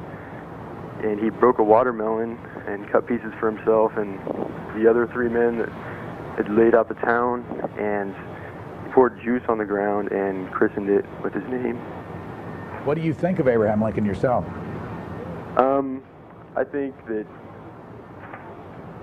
well, he's of course a great president and a great man, and I think that everyone could probably look to him as an inspiration and someone who did the right thing.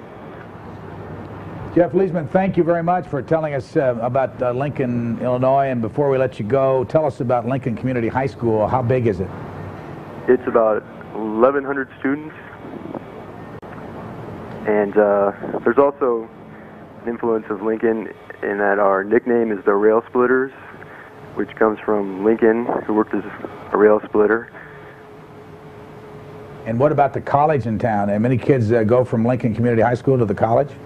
Yeah, quite a few do. And it's a 2-year junior college named Lincoln College. So you can't get much more Lincoln than Lincoln Community High School, Lincoln, Illinois, and Lincoln College. Not really. Thank you, Mr. Leesman. Good luck to you. Thank you. We're going to come back with phones now to Willits, California. Cullum Davis is still with us, and the Lincoln Herndon Law Office is not too far from here. Go ahead, Willits, California. Yeah, my question is, how do you get information in regards to coming to visit these historical monuments?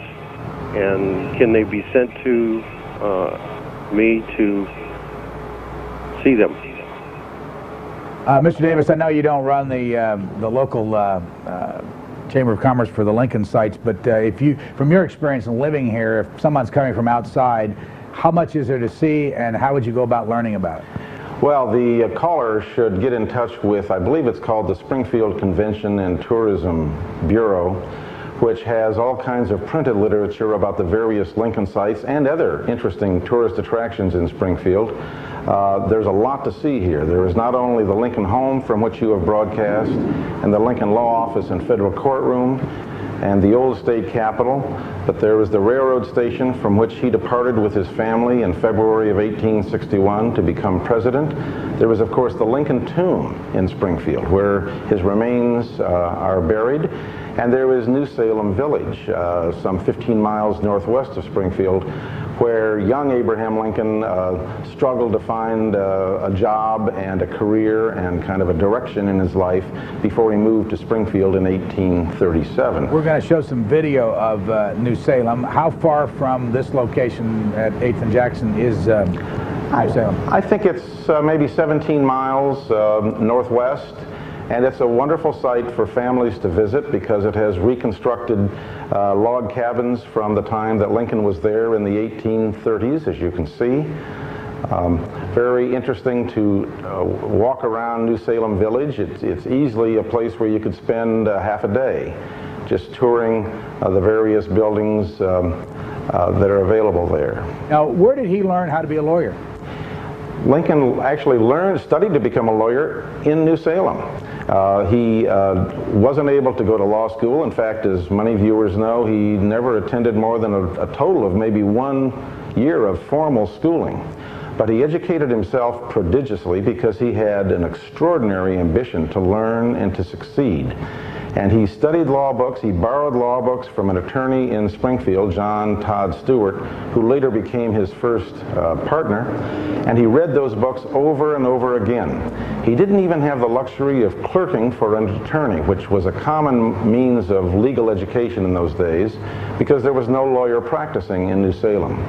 At that time, Lincoln already was serving in the Illinois state legislature, but that only met once every 2 years. It did give him an opportunity to mingle with lawyers in Vandalia and later on in Springfield, but he essentially taught himself the practice of law and practiced by writing out simple legal documents before he actually was permitted to practice. For the last 12 years, our guest, Cullum Davis, has been director of the Lincoln Legal Papers. He's in the Lincoln Herndon law firm offices down near the old state the State House. And we're going to go to Columbus, Ohio next. Good morning. You're on the air. Thank you. Good morning. First of all, I hope your wonderful series will be available to us through tapes or something so that we can show our grandchildren 50 years from now this wonderful show. Last summer, my wife and I had the wonderful experience of traveling both to New Salem and Springfield, and it would be worth it to anybody to go see those. I noticed in the home, and I don't have any question but a comment, in the home looks very similar to one we might find today, with the biggest exception being in the kitchen. That would be the biggest change I've seen in homes of today versus then. Also, if one goes and visits the Herndon law offices, the Lincoln home, or the old State House, all the tour guides there are very knowledgeable and pleasant. And I guess my final comment, if a person wants to feel what democracy means, go to New Salem and Springfield and see the place where our greatest president spent much of his time. And yet, this town of Springfield has a small, warm, humble, pleasant atmosphere, and you can see where our greatest president came from and how good it is still to see this kind of thing in America. Thank you, caller. And on the screen right now, what you were seeing there was the Herndon Lincoln law firm offices. Let me ask Cullum Davis the personal relationship between these two men. There's a lot of copy been written over the years about them. How did they get along? Between Herndon and Lincoln? Yes, sir. I think they got along really remarkably well. There has been conjecture about how such different personalities could have interacted, but the fact of the matter is Herndon admired Lincoln a great deal. Lincoln was the senior partner in this relationship. He was on the road a lot practicing law. Herndon tended to inhabit the office more. He was a more bookish figure than Lincoln, so he often looked up the citations and the precedents that would help Lincoln in deciding or arguing a case before the state Supreme Court. So Lincoln was kind of Mr. Outside, arguing cases in court. Herndon was more Mr. Inside. Not exclusively, but largely that was the case. So they really got along well, and Herndon wrote a very admiring biography of Lincoln that scandalized some people because of some of the assertions he made about Mary Todd Lincoln and Anne Rutledge, Lincoln's early alleged love. But the fact of the matter is, Herndon's interviews with people who had known Lincoln and his own book about Lincoln are remarkable sources for us to understand the nature of the man. Now, Anne Rutledge and Abraham Lincoln were together when at New Salem? In New Salem. Anne Rutledge was a young woman in New Salem. They knew each other. It was a small village of just several hundred people. And there was some reason to believe that they had some sort of romantic relationship, though she had committed herself to another gentleman who then left New Salem. There's no doubt at all that upon her tragic death at a young age, Lincoln went into very deep mourning. And that is one of the bases or the sources for the long prevailing notion that she was his first great love. And according to Herndon, she was his greatest love. Arlington, Texas, for Cullum Davis. Good morning. Good morning. I have a philosophical question for Mr. Davis. Are people who lived during the presidency, one's presidency, more accurate, or do we rely too much on historians who, by their very nature of their positions, belong to either the AP or the NEA, which are unions and therefore have a liberal bias? Now, no man was more ridiculed in the press than Lincoln when he was alive. So perhaps the Lincoln legend has been exaggerated. Now, the best example of this I can give, because I was alive when Harry Truman who was president, was so unpopular with his contemporaries that he could never run for a second term. Yet, if you read historians, the legend of Truman via historians does not agree with people's views who lived during the 1940s, late 1940s. Now, is it the historians who are right, or the people, or both? Well, I'll try to answer that question. Clearly, the caller has a point of view in asking it. Let me simply say that historians have the advantage of access to all of the sources, not just a particular point of view, and they also have the advantage of the passage of time, which gives them a perspective and a relative detachment. I don't think that it's fair to say that all historians are liberal in their bias or belong to certain labor organizations with a liberal bias. Historians try very hard, by the nature of their craft and profession, to take a look at issues objectively. That does not deny that contemporaries of presidents have a unique perspective, and we historians pay a great deal of attention to the contemporary views and newspaper accounts and comments of people. But every great president has been defamed by the people living at the time, and yet they were elected. Harry Truman may have been unpopular at the time, but he was elected, and the same is true of Abraham Lincoln. I think historians have been very fair in their assessment of Abraham Lincoln, George Washington, Thomas Jefferson, Franklin D. Roosevelt, Harry Truman, and they'll be fair in assessing the presidencies of the more recent presidents as well. We're going to move on to the 17th president on July the 9th. If you're watching this live, it'll be a Friday. Andrew Johnson from Greenville, not South Carolina, but Greenville, Tennessee, which is over in the eastern part of the state near the Tri-City area, Johnson City. And also, U.S. Grant will be July 12th on a Monday from the Grant Tomb in New York City up in the Upper West Side. And then our 19th president, Rutherford B. Hayes, will be at his home in Fremont, Ohio. R.A. Hogenboom will be our guest, and that'll be on Monday, July the 19th. See that rundown there on your screen. Mr. Davis, can you show us on your computer there how this whole system will work? And you said that it'll cost people about $1,000, but will they be able to go to a library and use it for nothing? Absolutely. It'll be possible to access this information in any library that acquires the DVD-ROM, and it's really very simple to do because of a unique interface and software developed by my co-editor, Martha Benner. It's possible to search for cases or subjects. In this case, if someone were interested in railroads, they go to that subject heading, and by typing in RA, we immediately pop up to railroads, which I put in the subject, and then I can simply ask a question of the entire database to show me all the cases involving railroads. And the database is searched quickly, and we find out that there are 172 Lincoln cases involving railroads in one kind or another. One very interesting one that I'm familiar with is Barrett versus Alton and Sangamon Railroad, and we provide to the viewer a description of that case so that they can understand it quickly. We show that the various subjects that were covered in that, particularly contracts and breach of contract, and we show the two levels that were involved in hearing this case, both at the circuit court level and then the Illinois Supreme Court level. And we can get more details on that case, including the names of all of the participants, either by name alphabetically or by their role. And we see in this case, Herndon and Lincoln were the plaintiff attorneys. The defendant attorney was Stephen T. Logan, Lincoln's later partner. And over in this column, when it says yes, that means that you can find a biography of one of those other lawyers very quickly to assist you in that search. And then it's possible even to view some of the documents for that case. We have here a whole list of those documents. The letters are particularly interesting. For example, here I focused on one of the letters, which is a letter that Lincoln wrote, and I can zoom in to enlarge that, and it's really very clear on this. This is a letter to William Martin, who, as I recall, was the secretary of the corporation involved the Alton and Sangamon Railroad. There are other letters as well, but you can see that it's possible for people very rapidly to find cases and subjects as they might choose. Let me tell our audience that we're talking to Cullum Davis, who is the director of the Lincoln Legal Papers.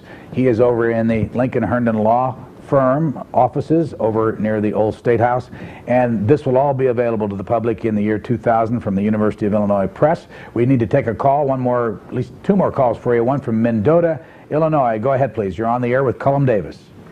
Yes, Brian. I was wondering, in the LaSalle County Historical Society in Utica, Illinois, there's a carriage that was used by Lincoln in the Lincoln-Douglas debates in Ottawa.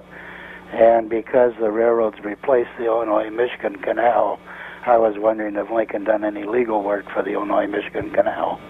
And also I would make a comment that that square right outside the law offices is the starting point for the Downer Party.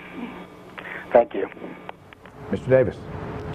Yes, it's true that Lincoln was involved in some canal litigation, though his major role was as an appointed commissioner, helping resolve some of the pending bills and contract disputes for the construction of the Illinois and Michigan Canal. So he did have some involvement there. He also visited Ottawa in connection with the fact that there was a period of time in Illinois' history when the Illinois Supreme Court was divided into 3 separate divisions, and he attended the Northern Division of the Illinois Supreme Court, which actually met in Ottawa, where the current appellate court is located. Ludlow, Colorado. Next call, last call for our guest for this segment. Go ahead, please. Yeah. Brian, thank you so much. This is a wonderful, wonderful series. It's one of the best on television. Thanks for watching. And I really appreciate it. I have a comment and then a question.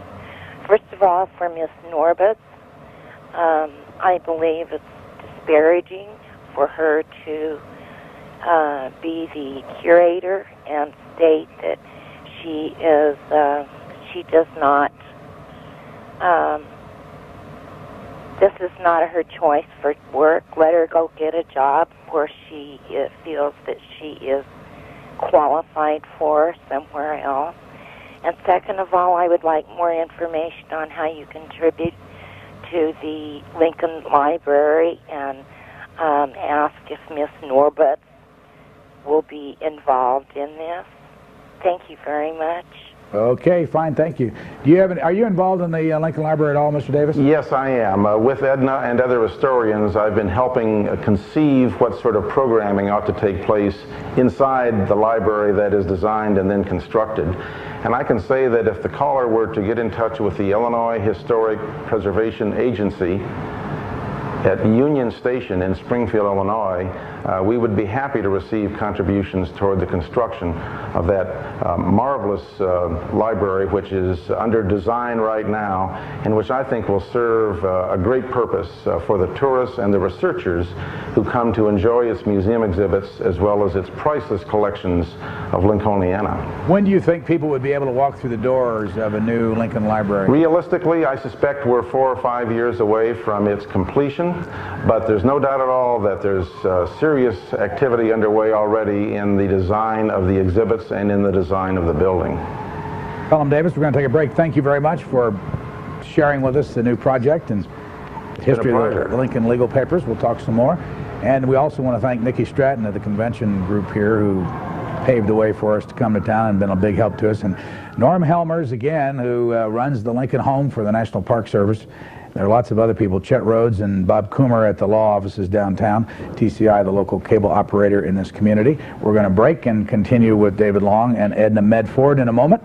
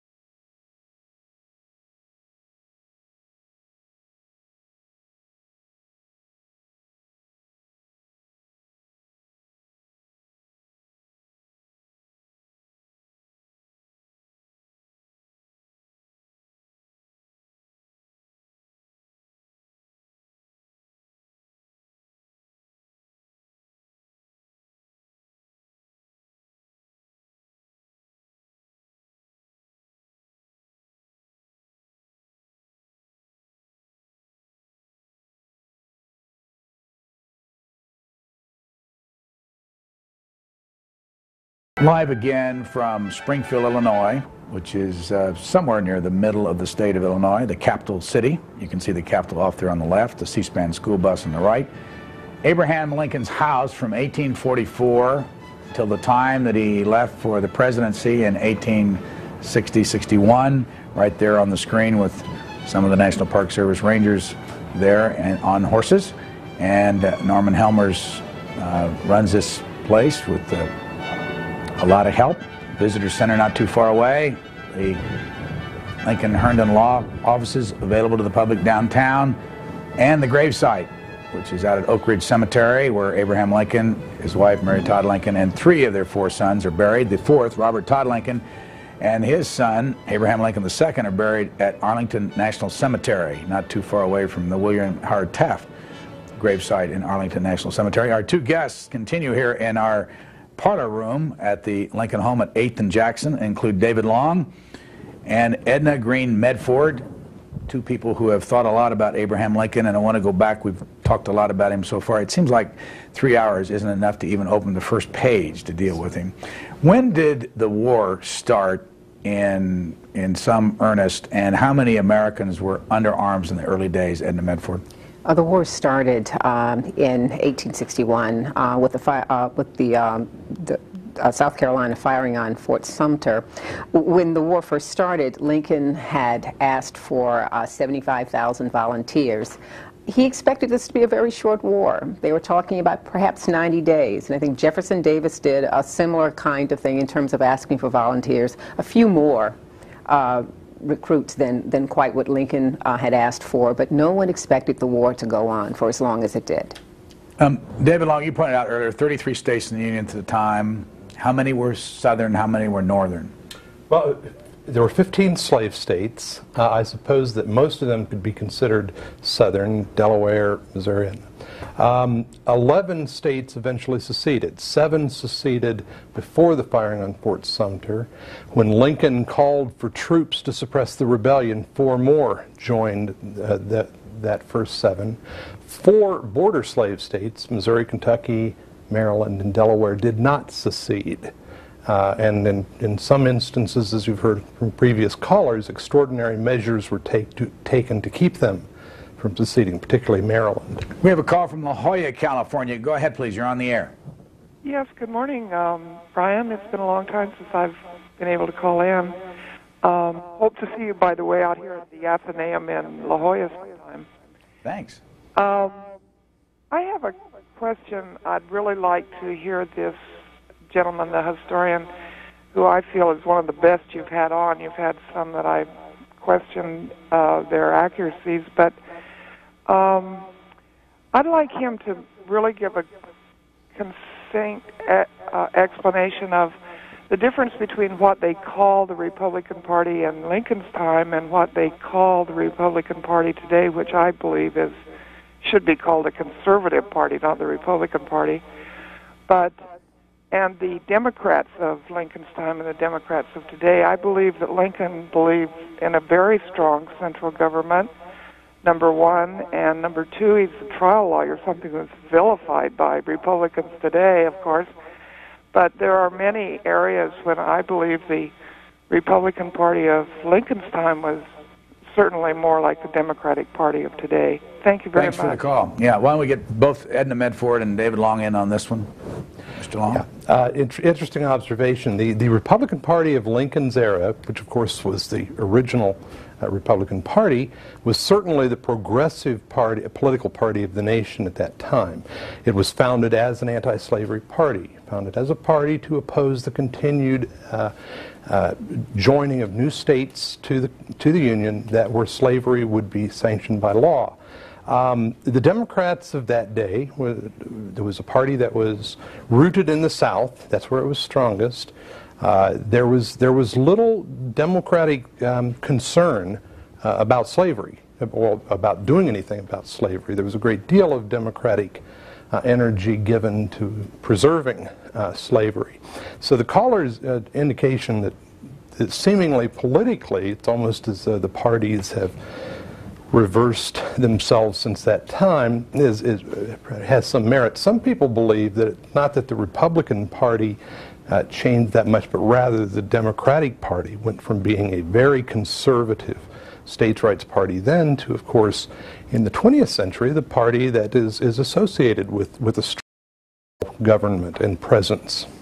Etta Medford, anything to add to that? Yes, we should keep in mind, too, that just as with today, people join these parties for a variety of reasons. So not all Republicans would have been anti-slavery, and not all Democrats would have been pro-South. And so we have to remember that there was a great deal of sectionalism, a variety of people in both of those parties, and certainly that's reflected. Again, the number of people in the United States, of the 33 states, what was the total number back in 1860? About 31 million people, all total, about between 20 and 23 million of those in the North. The North's population had been swelled by immigration over the years. There are not a lot of immigrants coming to the South, because they know they're going to have to compete with the labor of enslaved people. And so, in large measure, they stay away from the southern states. Colum Davis is still with us. We'll take a call from Red Hills, Tennessee. You're next. Go ahead, please. Good morning. Thank you so much for this series. Speaking of sectionalism, we have a little article each a week in our Nashville Tennessean called Countdown 2000, and this was just a small article, and it spoke about a young Confederate who, on April 7th, 1862, the second day of the Battle of Shiloh, he was captured, and after a few months in prison, he switched sides and served in an artillery outfit until he was discharged because of poor health. Then in 1864, he joined the United States Navy and saw action against Fort Fisher, North Carolina. His name was Henry M. Stanley. He became a newspaper correspondent, and he's famous for finding the English missionary David Livingstone in Central Africa in 1871. I just thought this was interesting because most of the a lot of the men who fought for the Confederacy were not slaveholders. They were mostly cannon fodder.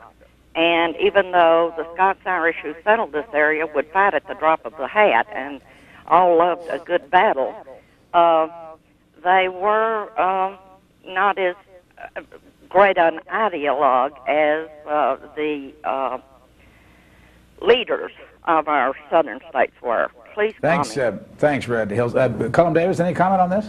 Only that it certainly is true that the picture is a little more complicated than to speak of slave states and free states. In fact, in Tennessee itself, there were pockets of pro-union sentiment. It's famous in the Cumberland Gap area, for example, that a Lincoln Memorial University was founded later on as a result of the fact, in part at least, because citizens of the Cumberland Gap area had been loyal to the Union throughout the war. They weren't as dependent upon slavery. They were mountain people. And so, as in all history, the picture is a little more complicated than simple black and white. Sacramento, California. Go ahead, please. I've always thought it was interesting that Robert E. Lee, and I believe his middle name is Edward, has two names similar to two of Lincoln's sons, Robert and Edward. Do you know of any writers who've made reference to those two interesting ideas? David Long. I know of no writer who has ever treated the subject. I'd never even thought of it myself before right now. And Medford, is there any way from your studying that you can get a sense, again, of what the relationship was between Abraham Lincoln and his wife, Mary Todd Lincoln? And how unbalanced was she? She probably did.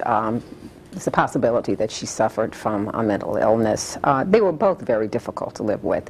And Lincoln himself had bouts of depression throughout his life. They were two very different personalities, and so they clashed as a consequence of that. She was high-strung. She was very well-educated. She was an aristocrat. And Lincoln, although he was a self-made man and was able to rise socially through the years, he certainly did not have the background that she did, so there was a clash there as well. I think that she probably had good cause for some of her what's been considered outrageous behavior. He was never home. And I suspect that if he perhaps had been there, things may have been different. Who knows? But certainly she cannot be blamed totally for the relationship they had. I agree that it probably was a loving relationship, but there was tension there throughout their marriage. David Long, why did he not run for Congress again after he was in for one term? An agreement that had been made before he ran for Congress in 1846 involving some other central Illinois politicians.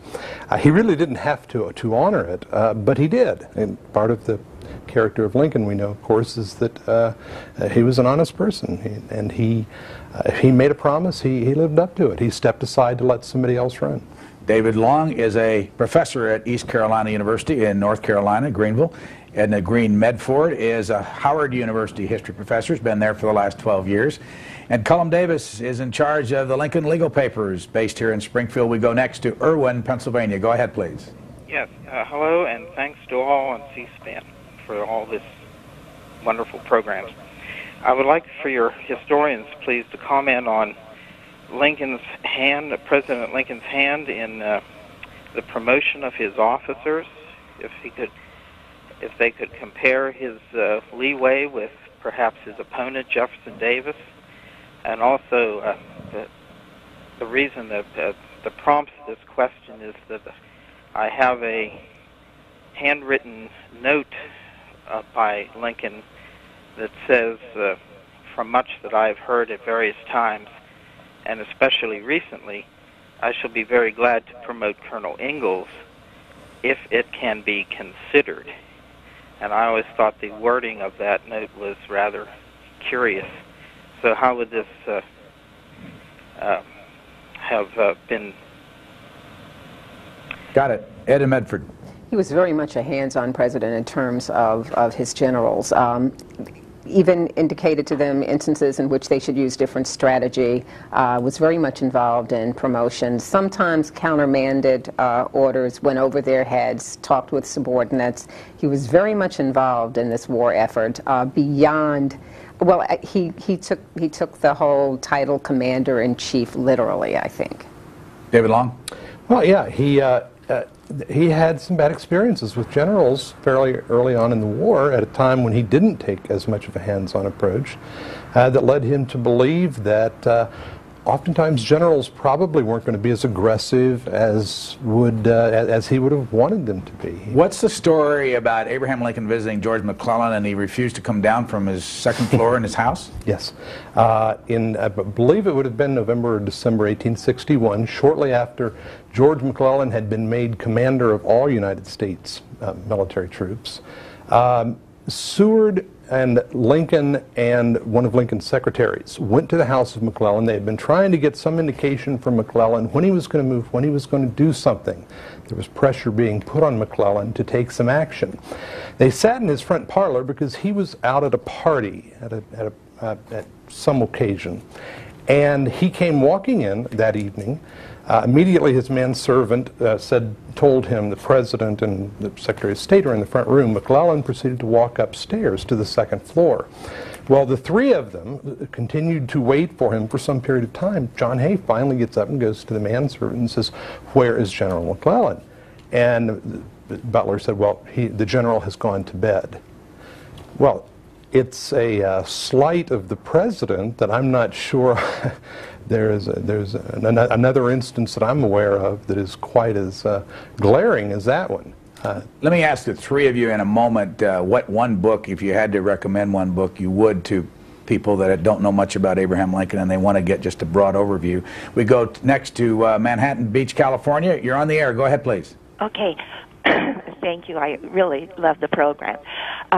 Miss Medford said that Lincoln was not, he didn't believe very much in organized religion, but several years ago we were on a tour in Washington and we attended the church where Peter Marshall, a famous minister, had preached, and Catherine Marshall, we sat on the Lincoln bench, and they gave us a tour afterward. And anyway, I had read that Catherine Marshall said that looked through the records of attendance at that church, and that Lincoln had attended the church a number of times. So, anyway. Edna Medford, what's your reaction? He certainly does attend church rather regularly as a child with his parents, but as an adult, he does not do that. He never does join a church, and so that doesn't mean that he wasn't very much involved with study of the Bible, but certainly would not be considered a church-going adult. Cullum Davis, let me ask you about that book. You have one that would be your favorite you'd recommend to somebody? As you know, Brian, there's hundreds and thousands of titles to consider, but my personal favorite is the most recent serious biography of Lincoln. It's by David Donald. It's simply called Lincoln. And it came out, maybe 4 or 5 years ago. It's a best-selling book. It's not an easy biography to read. Donald doesn't hand you ideas on a silver platter, but that's one of its virtues. He simply lays out a definitive account of Lincoln's life and develops a theme about a relatively passive individual, but also touches on all of the aspects of Lincoln that really make him so fascinating to all of us today. David Long, is there one volume? Cullum's absolutely right about Professor Donald's volume. He's also correct in that the interpretation of Lincoln as a passive president that Professor Donald gave is one that I and a lot of other Lincoln historians have some trouble with, but it's still a marvelous biography. I would also, Benjamin Thomas's the one I have right here. Yeah, this is one you can buy fairly inexpensively. Right. And Stephen Oates with Malice Toward None is a very good biography of Abraham Lincoln. Edna Medford, do you have a quick recommendation? It's very difficult to choose just one because he was such a complex individual, but certainly David Herbert Donald's Lincoln biography is one of my favorites. But I would suggest, too, that readers need to look at a separate volume done by an African American, and that book, for me, would still be Benjamin Quarles's Lincoln and the Negro. East Hampton, New York, you're next. Oh, good morning. You got a wonderful program. Thanks. I wanted to ask a question about the emancipation of the slaves in the District of Columbia. I have a collection of put together over many, many years of medals relating to emancipation of the slaves. And this one is a very crude one, and it's stamped on it, "Great joy to our race. The Emancipation Bill passed April 16th, 1862, Washington, D.C." Now, I know the Emancipation Proclamation was signed by Lincoln on January 1st of 63. Was there any bill in 1862? Edna Medford? I'm not quite understanding a bill for what specifically? For the larger emancipation. What Lincoln is doing fairly early in the war, at least by the end of the first year of the war, he's attempting to get the border states to emancipate on their own. And so he's constantly at Congress he's at the individual states. For instance, he's attempting to get Delaware to do it first and foremost, and then he's urging Congress. There are a variety of emancipation measures that do occur, starting with the first Confiscation Act of 1861, in August of 1861. Then there's a second Confiscation Act in 1862, in June, I believe, of 62. Cullum Davis, if I counted right, he had, Mr. Lincoln had 5 appointments to the Supreme Court. Is that number tracked with you? I believe that's correct, yes. We can, we'll find the slide and put it up on the screen. What impact did he have on the Supreme Court from what your knowledge is of his legal history? Well, of course, those appointments were important ones, and that's his principal impact. He was deferential toward the Supreme Court and its autonomy, just as he was, by and large, toward Congress and its legislative autonomy. One of his major appointments, of course, was of his good friend David Davis, who had presided over the 8th Judicial Circuit when Lincoln rode that circuit in the late 1840s and 1850s. But those appointments to the Supreme Court shaped it for years to come, and it was in that sense that he had an influence. I don't believe that he ever tried to shape its own thinking. Few presidents have, and those who have sometimes come to some grief in doing so. But those 5 appointments were important. Cullum Davis is at the Lincoln Herndon Law Firm offices down across from the old state capitol here in Springfield, Illinois. If you've never been to this part of the world, and we've mentioned it earlier, you're only about a 3.5-hour drive from Chicago. It's all interstate, I-55, and the same is true coming from St. Louis, although the timing is only about 90 minutes or so. Edna Medford and David Long are here in the house at 8th and Jackson here in Springfield. You can see on the screen the relative towns in Mr. Lincoln's life. Another one is Charleston, which is not on that map, where his father Thomas is buried near there. And his mother is buried, Nancy Hanks Lincoln, in Lincoln City down in southern Indiana. And we go next to Tracy, California. Go ahead, please. Good morning. Hi. I have one comment and two questions. My comment, I wish to recommend to the Lincoln aficionados the 1992 ABC TV movie called Lincoln, in which a story is shown through photographs and voiceovers by Jason Robards, Oprah Winfrey, and Richard Dreyfuss. It's a very nice educational film. Also, the accompanying musical CD soundtrack by Alan Menken is also very good. My two questions. First, what other information do you have on Robert Lincoln's son, such as his age at the time of his death? And my second question is, in speculation saying that Lincoln served his second term, how would he have fared with the Reconstruction issue, which later brought Andrew Johnson? I don't see how he would have succeeded in getting anything passed with the radical Republicans. I'll take the answer on the air. Thank you very much. Let's go to the Reconstruction first, David Long.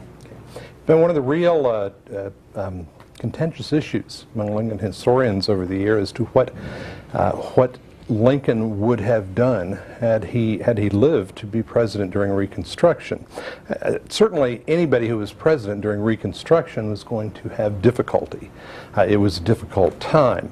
Of course, it was made all the more difficult by the very tense, and it even got ugly, situation between Andrew Johnson and the radical Republicans in Congress. Lincoln would not have had that much difficulty with the radical Republicans. He had handled them pretty well during the war. My inclination, I was just talking with Edna about this a little while ago, is that Lincoln would have been much more involved in assuring that the gains for the freedmen, for the former slaves, would be preserved and that their safety would be secured. Of course, there's no way of knowing.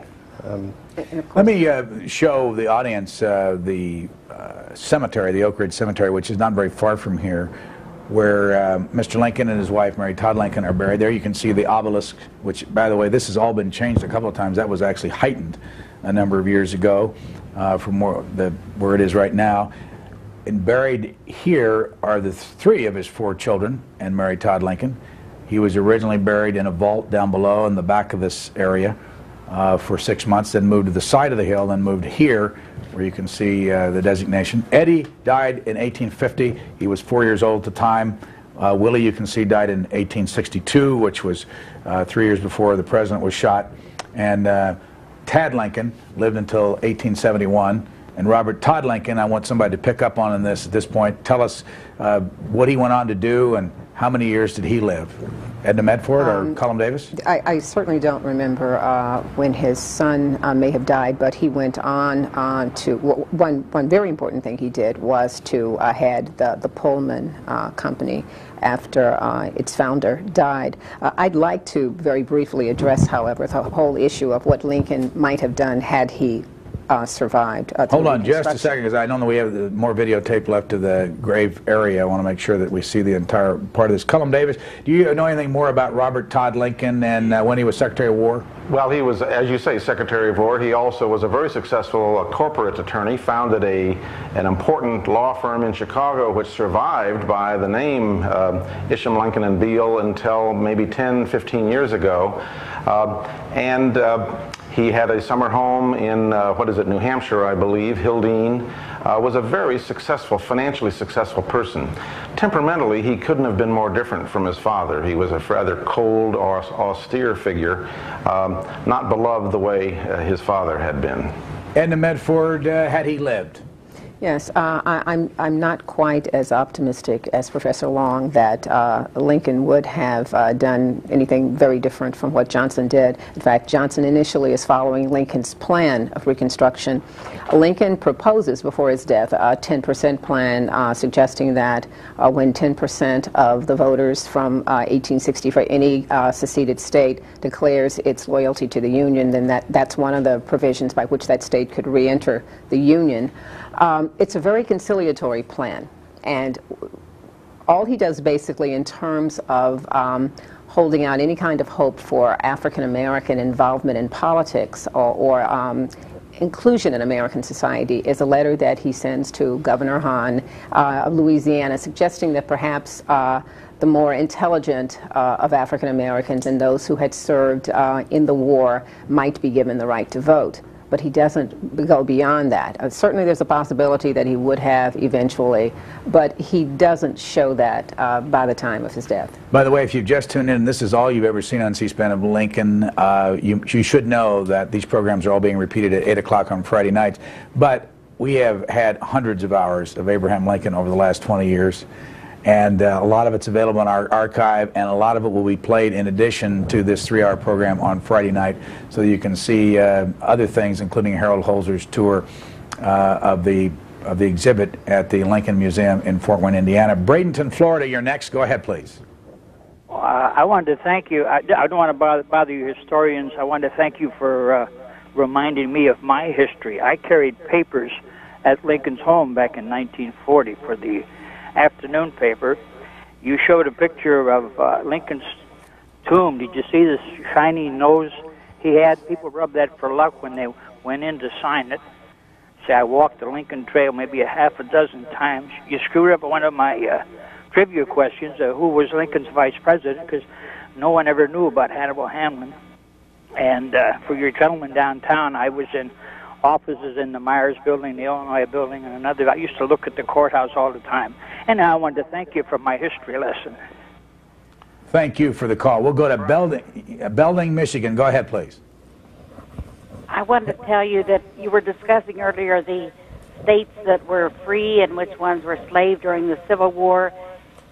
When Alabama was a southern state, but the county of Winston said that if Alabama could secede from the Union, then they could secede from Alabama.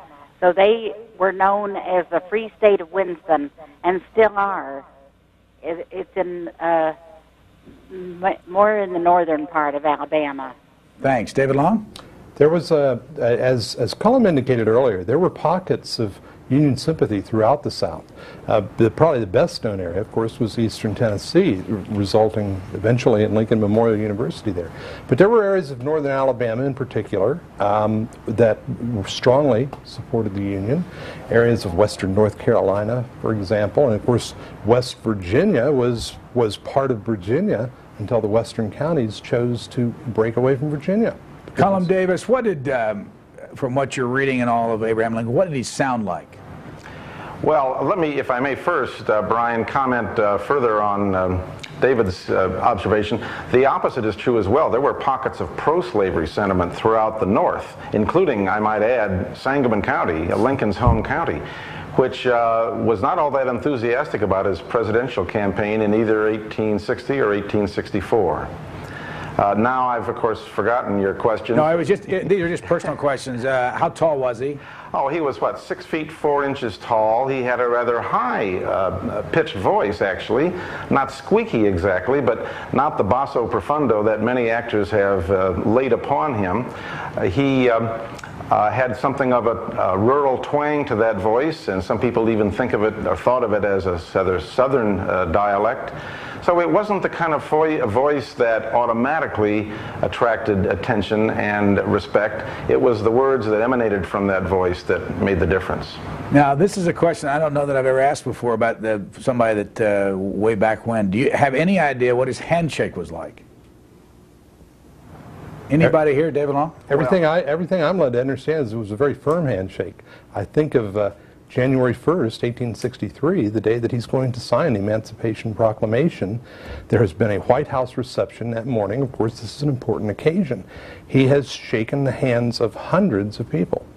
And at noon, when they go up into the what would then be the executive office, what in the Oval Office then, he picks up the pen with all of these dignitaries around, picks up the pen to write the emancipation, or write his signature, and his hand is trembling, and he puts the pen down and turns and says, you know, if my name goes into history, it will be for this act, and I want everyone to know that I firmly believe it. If my hand seems to shake when I sign it, then people will, throughout history, say he didn't really know if it was the right thing or not.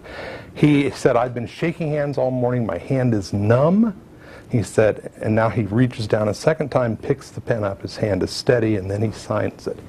But that's just one instance of where his handshake has, we know something of what it did to him in that occasion. Colum Davis, Edna Medford, and David Long, if you'll stand by for a moment. Linda Norbert Suits is back with us with some more views of the house here. Where are you now, Linda Suits? I'm heading up the front stairs. We left, when I left you last, at the front door, and there were stairs behind me, and we're going up those stairs up into Lincoln's bedroom. When the house was made a full 2 stories, this became Mr. Lincoln's bedroom. And this is where he slept in the evening.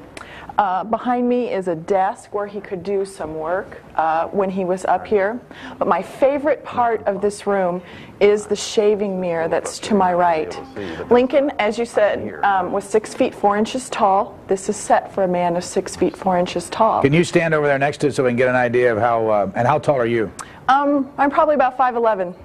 Get over there near, a little closer to it. And he said he was 6'4", so yes. He would look right into that mirror. Right into that mirror. And he shaved every morning. He was clean shaven the entire time he lived here. It was not until shortly before he left for Washington that he grew the beard. So he used his razor every morning. He sharpened it here every morning. He looked in this mirror and he shaved himself. He tried to comb back his hair. He said to have unruly, dark, coarse hair, and he talked about his dark coarse hair, and even in his photographs, early ones, you can see it's mussed up a lot. So it would be here that he'd be trying to put it down in the mornings to make it behave before he went out. And I can even see Mary, who shared the room next door, coming in and having him bend low over her because she was only 5 feet 4 inches tall, and trying to smooth his hair down in the morning before he went out to make it presentable to the world. One of the things I want to ask you about is that carpeting up there, or rug, or whatever you call that, and maybe Greg Faber can get a real good close shot of it to and that gray carpeting off to the right is stuff that you've put down for visitors here. But what is this? This is called ingrain carpet.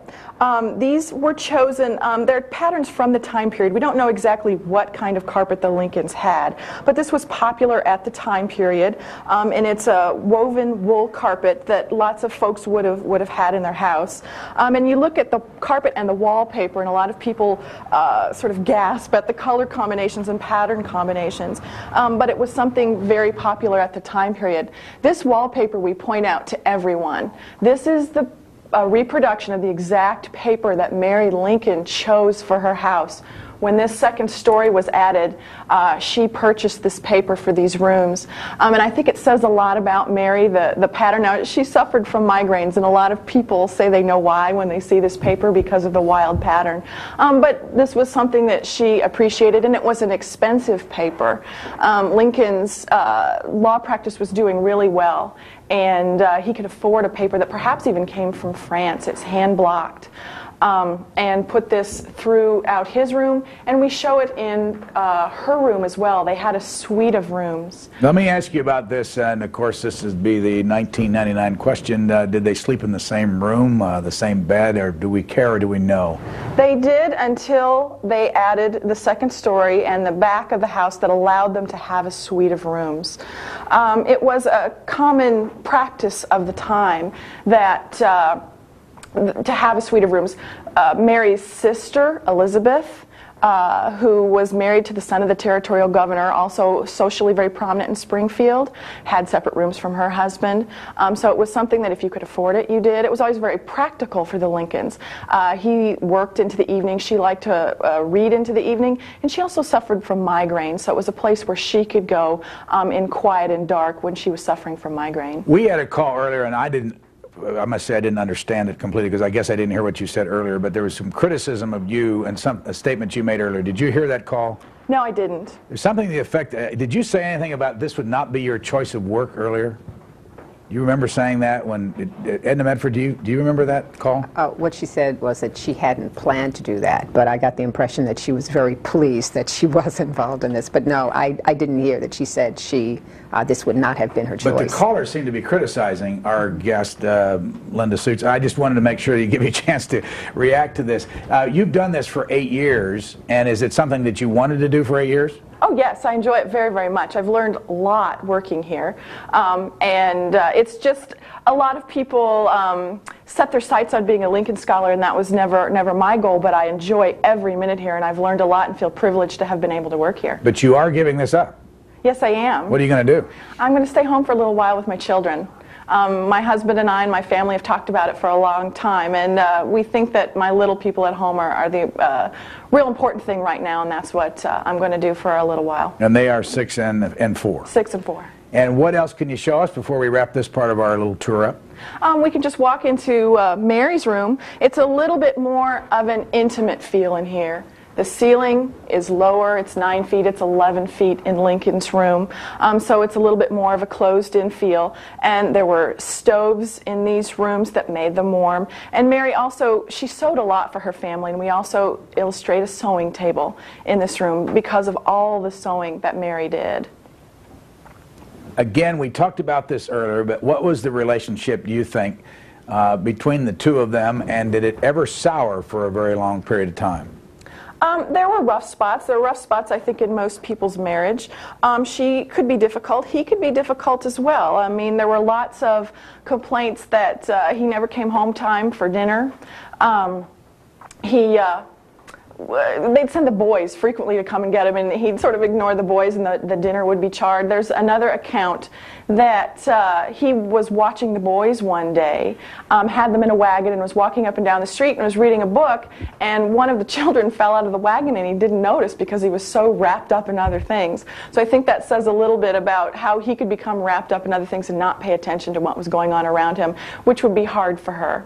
What's the difference between the way that Mary Todd Lincoln related to the 4 boys and her family and the way he did? They're both very close to their children.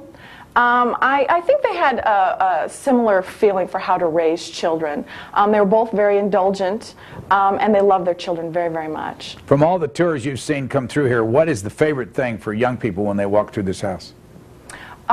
For young people, actually, a lot of them, it's the privy in the backyard. They haven't seen anything like that before, and they're real intrigued to see that. And inside the house, although it is not Abraham Lincoln's hat, I think it's the hat downstairs they like a lot, too. When did this, in our society, when would a house like this have indoor plumbing? It depended on the family. It came in different times depending on when you could afford it, but it would have been later in the century. Although gas lighting was slowly creeping its way towards this house in this neighborhood, and it would have been just shortly after the Lincolns left that gas would have been available for the inside of the house. Linda Norbert Suits, thank you very much for taking us on a little bit more of a tour. You're very welcome.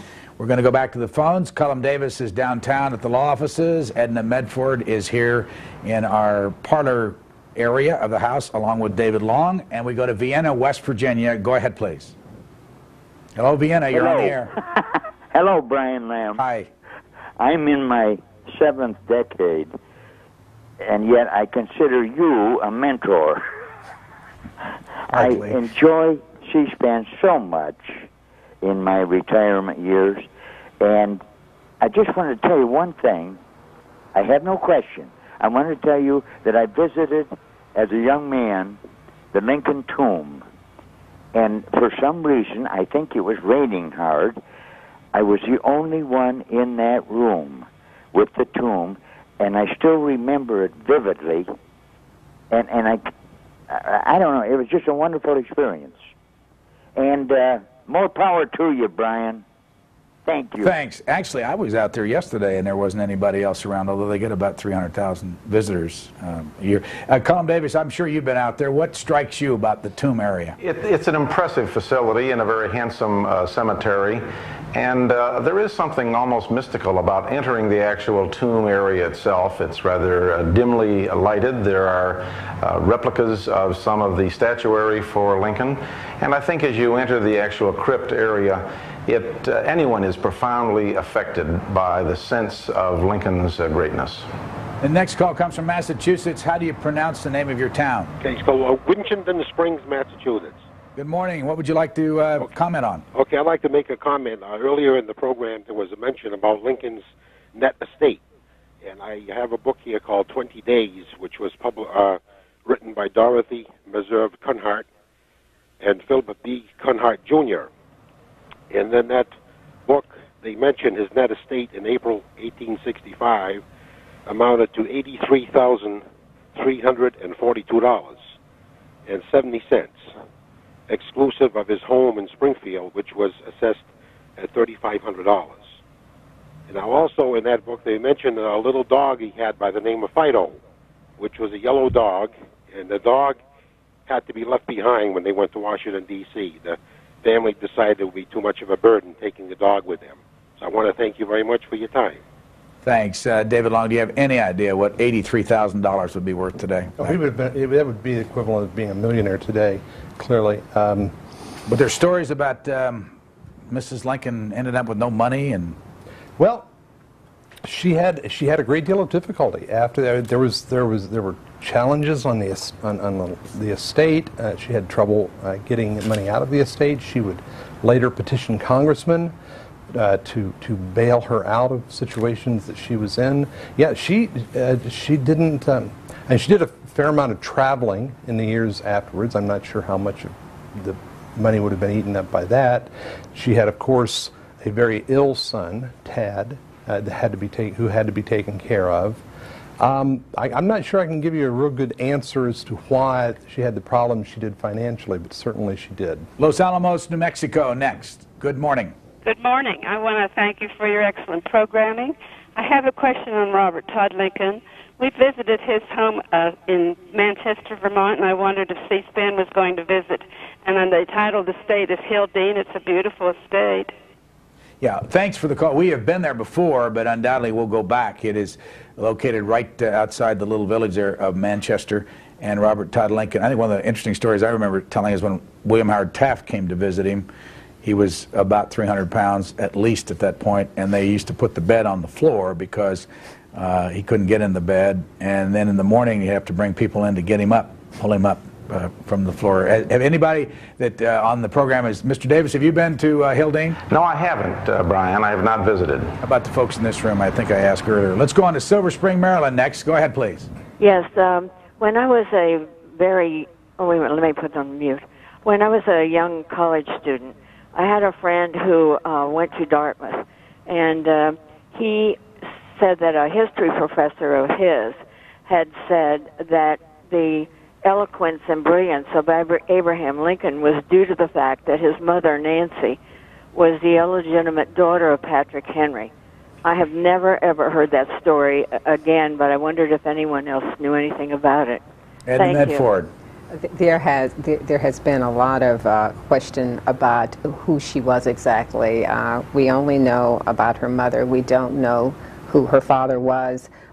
Not just Patrick Henry has been mentioned, but Thomas Jefferson and a lot of other people. John Calhoun. Yes, a lot of some historians have suggested that she descended from a prominent Virginia planter and that she was illegitimate. And Lincoln himself allegedly told Herndon that he feared his mother was illegitimate, and that was a great source of embarrassment to him. But at the same time, according to Herndon, Lincoln felt that any kind of intelligence that he got came through his mother as a consequence of her having been fathered perhaps by this Virginia gentleman. But of course, we really don't know. Costa Mesa, California. Go ahead, please.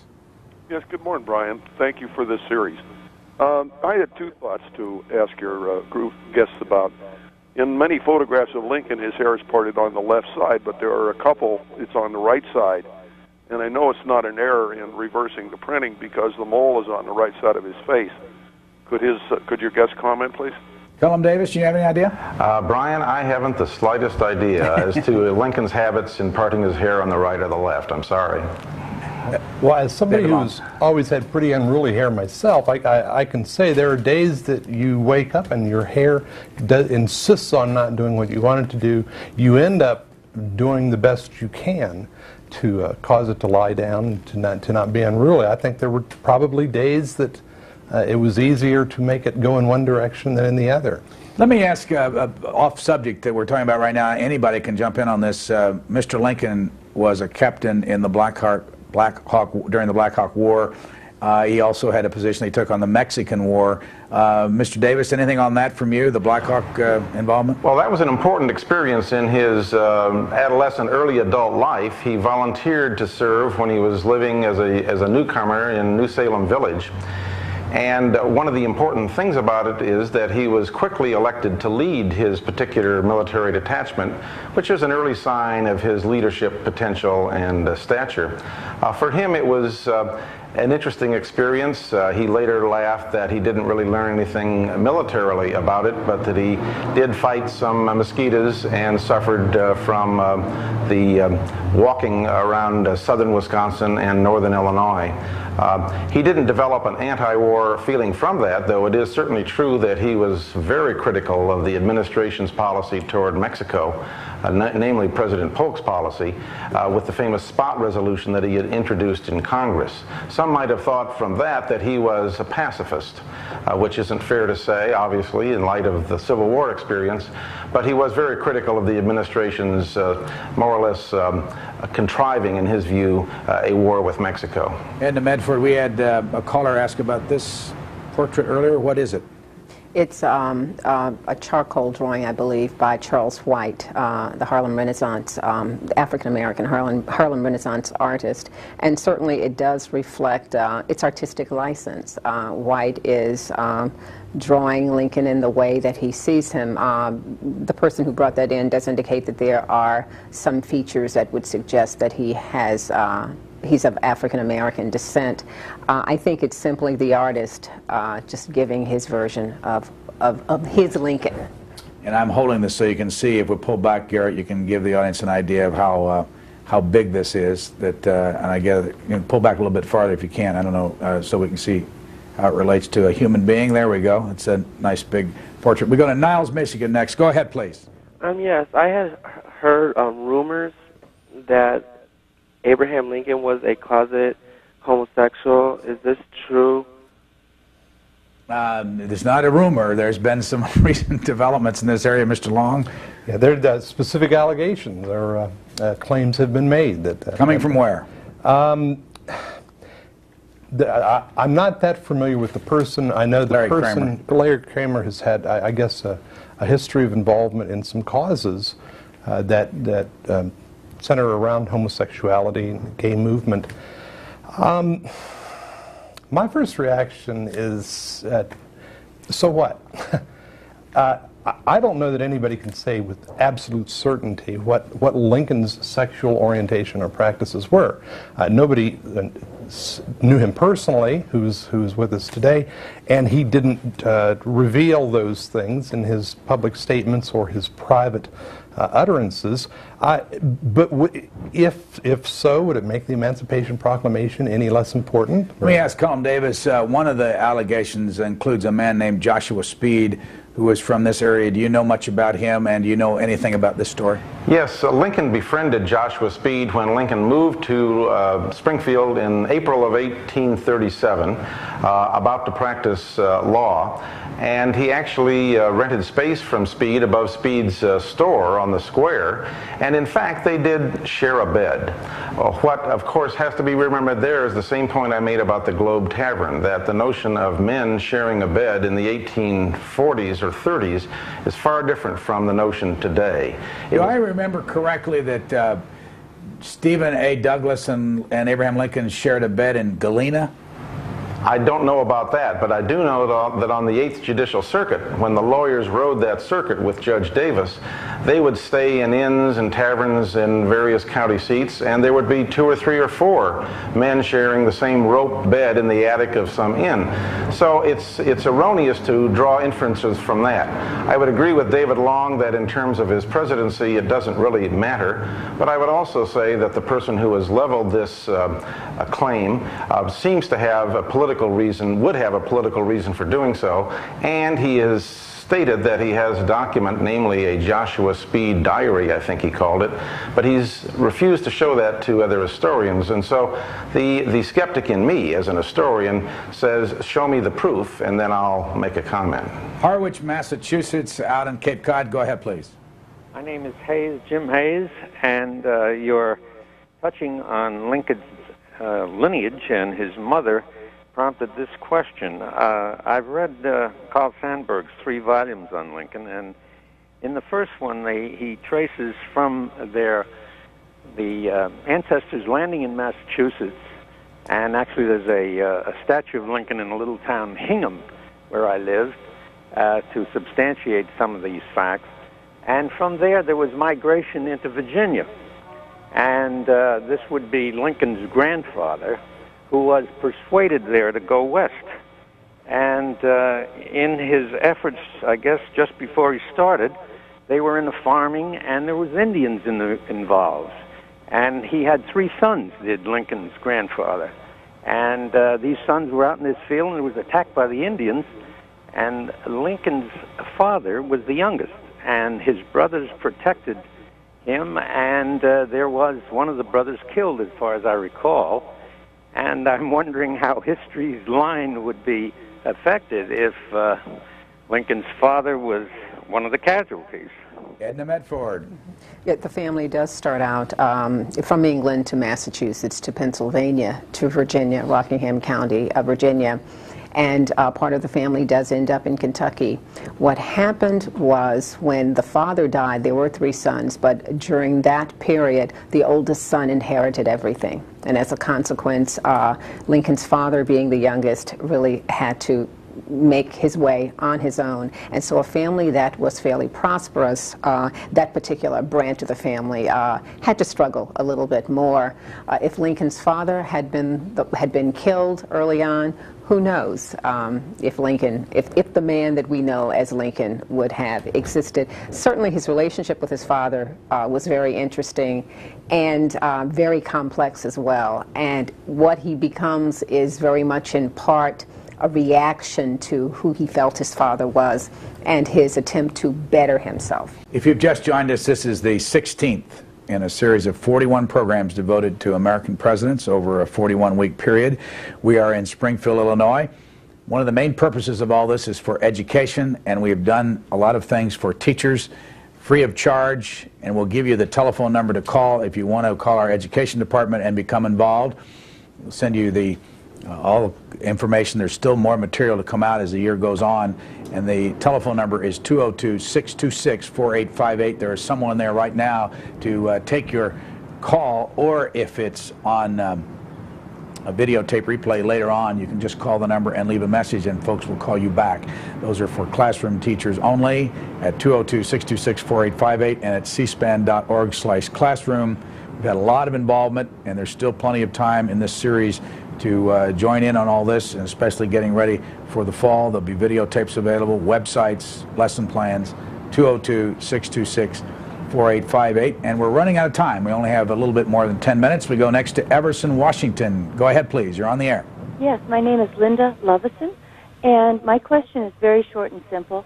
I was raised with the picture that Abraham Lincoln taught himself to read sitting by a fireside. Is this true? And also, is it true that he taught himself to read by reading the Bible? Thanks. And you forgot to add one important part of all this. He was doing this all when he was in the state of Indiana, I believe. David Long, is that correct? Yes. Lincoln had probably in his lifetime maybe the equivalent of 1 year of education. So he did learn in school some basics, some rudimentary reading and writing, and as he put it, ciphering to the rule of 3. So he had at least education got started with him. After that, most of it would be done by himself. The fact that he has become one of the great literary stylists in American history is the remarkable thing when you consider the lack of formal education. Cullum Davis, have you read all of the legal material that is in this series that's going to be released next year? I have not personally inspected every single document of the 100,000 or so, but I've inspected a lot of them. And my colleagues, some 7 historians working with me, have in fact carefully inspected those documents in order to be able to write the case descriptions that are a major feature of the product that we're going to publish. Tom Swartz, who is an Illinois State historian and we've done a lot with over the years, not with us this morning live, but for those watching this program live, there will be a chat room at the end of this program with Tom Swartz, and we've seen a lot of him in the past and we'll see a lot of him in the future. There are just so many people involved in the whole Lincoln story. It was impossible for us to get everybody involved in this 1 3-hour program. We have another call from Springfield, Illinois, right here in this city where we are. Go ahead, please. Yeah, Joel, I've always heard a couple of myths about Abraham Lincoln that I thought Mr. Cullum Davis could probably answer, or some of the other historians. One was that during the 1860 election, after very late at night, about midnight, when the final election returns came through, that Lincoln had been in the telegraph office, which was about 2 doors down from where Mr. Davis is sitting. He went outside. He didn't say anything. Once he was told he had been elected, he went outside, put his top hat on the ground, did a somersault in the street, picked up the hat, walked home, and told Mary, "We're elected." The other thing was that, Ryan, I appreciate your somewhat offbeat questions about the different personalities of the individuals, and specifically about the handshake. It's also my understanding that one of the more famous hands, the sculpture of Lincoln's hands that are available in gift shops around Springfield, has one with a stick through it, and that stick was a result of Lincoln's sculptor wanting to get a relatively good cast of the hand. Lincoln had been shaking hands all day and was unable to make a fist, so the sculptor picked up a broomstick out of the kitchen there in the Lincoln home and had him hold the stick, which is why the 2 hands, one has a stick and one doesn't. Maybe Mr. Davis can verify that as well. Cullum Davis? Well, the somersaulting Lincoln on the news of his election is a story that obviously cannot be proven. It's a little hard to imagine that a man who treasured his clothing and was some 6 feet 4 inches tall would have done a somersault, but that's part of the great story of Lincoln. As to his hand, it is true, in fact, that cast of his hand around a handle was because he had been shaking hands. What the viewers might infer from that story, and the one that David Long told about his shaking hands in a reception, that Lincoln's musculature was rather modest, but in fact he had enormous upper body arm strength. He could hold a broadaxe out, straight out, which was an impressive accomplishment. It's just that he shook so many hands that his hand tended to tremble, and whether for a signing or for a casting, it was important to recover from that experience. One of the things we haven't even touched on is the Civil War, and I've kind of done it on purpose because once you get into that, you'll never ever talk about anything else, and there's plenty of time to deal with that in other venues. But go to the end of this man's life. Edna Medford, he was 56 years old. He died on April the 15th, 1865. There was a 20-day funeral after that. Why? Well, because so many Americans identified with him. He was the first martyred president, the first one to be assassinated. And so when his body was being returned to Springfield, they went to a lot of the different cities on the way, and it took a long time to get him back home. Did the Negroes, the blacks, the African Americans at that time, and I know those different names have been used since then, did they turn out for the funeral procession, the train along the way? Indeed they did. They certainly did identify with him. One of the reasons why we have the whole myth of the great emancipator is because at that time it's developing the idea that Lincoln single-handedly freed the slaves, and of course African Americans bought into that as well, not because they believed that the Emancipation Proclamation freed all enslaved people, but because they saw him as a symbol that eventually they could be included as equal partners in American society. Let's go next to Sonoma, California, above San Francisco. Go ahead, please. Yes, sir. Excuse me, I have a cold. My grandmother used to tell me that she came from Centralia, Illinois. I'm 76, and she told me that Lincoln used to come, excuse me, to her home quite a few Sundays. He would show up and have fried chicken dinner with them, and I was so proud that to think that I could stand up in front of the class and tell them that I had a grandmother that had Abraham Lincoln in their house every Sunday. Oh, I was so proud. And I've been through his home and his tomb and everything so many times when I lived in Illinois, because I'm an Illinois person. And I loved Lincoln. Please don't slaughter him like you're trying to do with this Negro bit and a homosexual. Please don't do that. That's horrible about him. It's just horrible to say things like that about him. He was a wonderful man, and I'm so proud to have had my grandmother know him. Thank you very much. Next call, Topeka, Kansas. You're on the air. Go ahead, please. Thank you. We out here in bloody Kansas are convinced that the Civil War began here, not at Fort Sumter, because in the 50s, you know, there were abolitionists, there were free staters, secessionists, pro-slavery, and there was much killing, bloodshed, thievery. So we're convinced, and we wish that more of the historians would recognize. You know, we also here in Kansas produced the first black men to fight in the Civil War. But anyway, so if we could get the historians to look just a little bit further west on occasion. Tom Goodrich, the author, has authored 4 exceptional books about bloody Kansas. But nonetheless, we certainly do enjoy your series. And the one question that I have is, I had been given to understand that Mary Lincoln had a tendency to overspend when she got to the White House in order to furnish and change things around. And I would like your comments. David Long. Whenever I teach a course on sectionalism and Civil War, the part that Kansas plays is very significant. In the 1850s, after the passage of the Kansas-Nebraska Act, and the colors is correct. It's almost like a preview of the Civil War takes place on the plains of Kansas, as pro-slavery settlers from the south and free soil settlers from the north settle in settlements very close to one another and will do battle for a period lasting almost a couple of years. As to what was the second part of the call, I wanted to say something as well. What did he?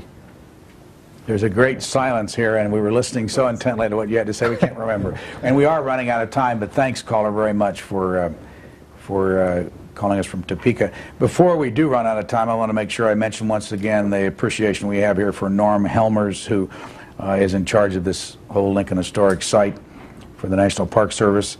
And Kim Rosendahl, who we did not thank earlier, and Nikki Stratton, and also, of course, Linda Suits and Tim Townsend, who were on this program earlier in the 3 hours. And Mark Farkas, along with Marty Dominguez, who are co-producers for this entire series. Marty Dominguez back in Washington, Mark Farkas on the road a lot and involved with the programming itself, and Brett Betzel, our director here on site with our C-SPAN crew. We go next to San Dimas, California. Go ahead, please. You're on the air. Thank you very much. I'm calling with regards to Lincoln's 3 sons. I believe it was stated earlier in the program that they all died. However, I saw a biography on a major network stating that Mary Lincoln quite possibly went insane after Lincoln's assassination and was eventually committed by her son. I was wondering on comments on this. Thank you very much. Talking about Robert Todd Lincoln committing her, Edna Medford? She certainly did have a hard time after his assassination, but of course her sorrow was not over. Her one son does die in 71 as well, and so things were very difficult for her. Robert, her oldest son, does eventually get her committed. She's released after a while, but it just devastated her that her own son would do that to her. Colum Davis, how much did that impact the reason why Robert Todd Lincoln is buried at Arlington Cemetery instead of back here with the rest of the family? I can't speak to that, frankly, Brian, but it is true that her mental condition deteriorated over time. You don't take a static picture of that relationship between the two of them. Her losing 3 sons and a husband in the form that it occurred, and then having money problems and being accused of having Confederate sympathies inevitably affected her mental ability. Last call, Cookeville, Tennessee. You're next. Hello there. Hi. How are you doing today? We're doing well. How are you? And what would you like to comment on? I'm the last caller. There's a place in Jackson County, Tennessee, that says that Mr. Lincoln's parents were born there. Do any of you have any knowledge of that? And Jackson County, Tennessee. Lincoln's parents, David Long, you're shaking your head. Not to my knowledge. Let me ask the three of you before we say goodbye. What was your PhD in, David Long? United States history, emphasis on the mid-19th century. And you got your PhD at what school? Florida State University. And Edna Medford, what was yours? American history with an emphasis on African American history in 19th century South. Cullum Davis? American political history at the University of Illinois. Now, we've talked a lot about Abraham Lincoln, a lot of positive about him. Is there one thing that you did not like about him? Let's go around the horn one more time, and I'll start with Edna Medford. What did you not like about Abraham Lincoln? Oh, gosh, we don't have enough time. No. I felt that he moved too slowly in pressing for emancipation during the war. I think Benjamin Quarles was right. He led from behind. I do have a problem with his colonization schemes early on. I certainly recognize that he grew while he was president. But certainly when he started out, he was not a president that would have been acceptable to African Americans during that period, and he was not. By the end of the war, certainly they're changing their opinion of him. Cullum Davis? Well, I would largely agree, a tendency toward passivity and temporizing on fundamentally explosive issues in American society. But again, as in all these matters, he had a capacity to learn and grow and develop, so that the ultimate judgment of him is one that is, I think, unequivocally favorable. And David Long? I would agree wholeheartedly with Edna that this is a man who grew. This is a man who, by the end of the war, and especially given the experience the last year and a half or so of the war, had become a towering figure. It would be the young Lincoln that I would probably find more fault with than at any other time in his life. He had married at one time before they were married, when they were involved in Springfield politics, wrote a letter to the editor, apparently wrote a letter to the editor, very mean-spirited letter about an opposing politician, which almost led to a duel taking place. But I think that Lincoln learned from that experience that, words can be cruel and have an effect, and that people you can hurt people by how you treat them and what you say. And as I say, it would probably be Lincoln of that earlier generation that I would find the most fault with. David Long teaches at East Carolina University in Greenville, North Carolina. Edna Medford teaches at Howard University in Washington, D.C. And Cullum Davis is the director of the Lincoln Legal Papers and is originally from Peoria, Illinois. Edna Medford originally from Charles City, Virginia. And David Long, Middletown, Ohio. Thank you all very much for joining us today here in Springfield. Next stop, July 9th, which is Greenville, Tennessee, and the home and the tailor shop of Andrew Johnson. Good day.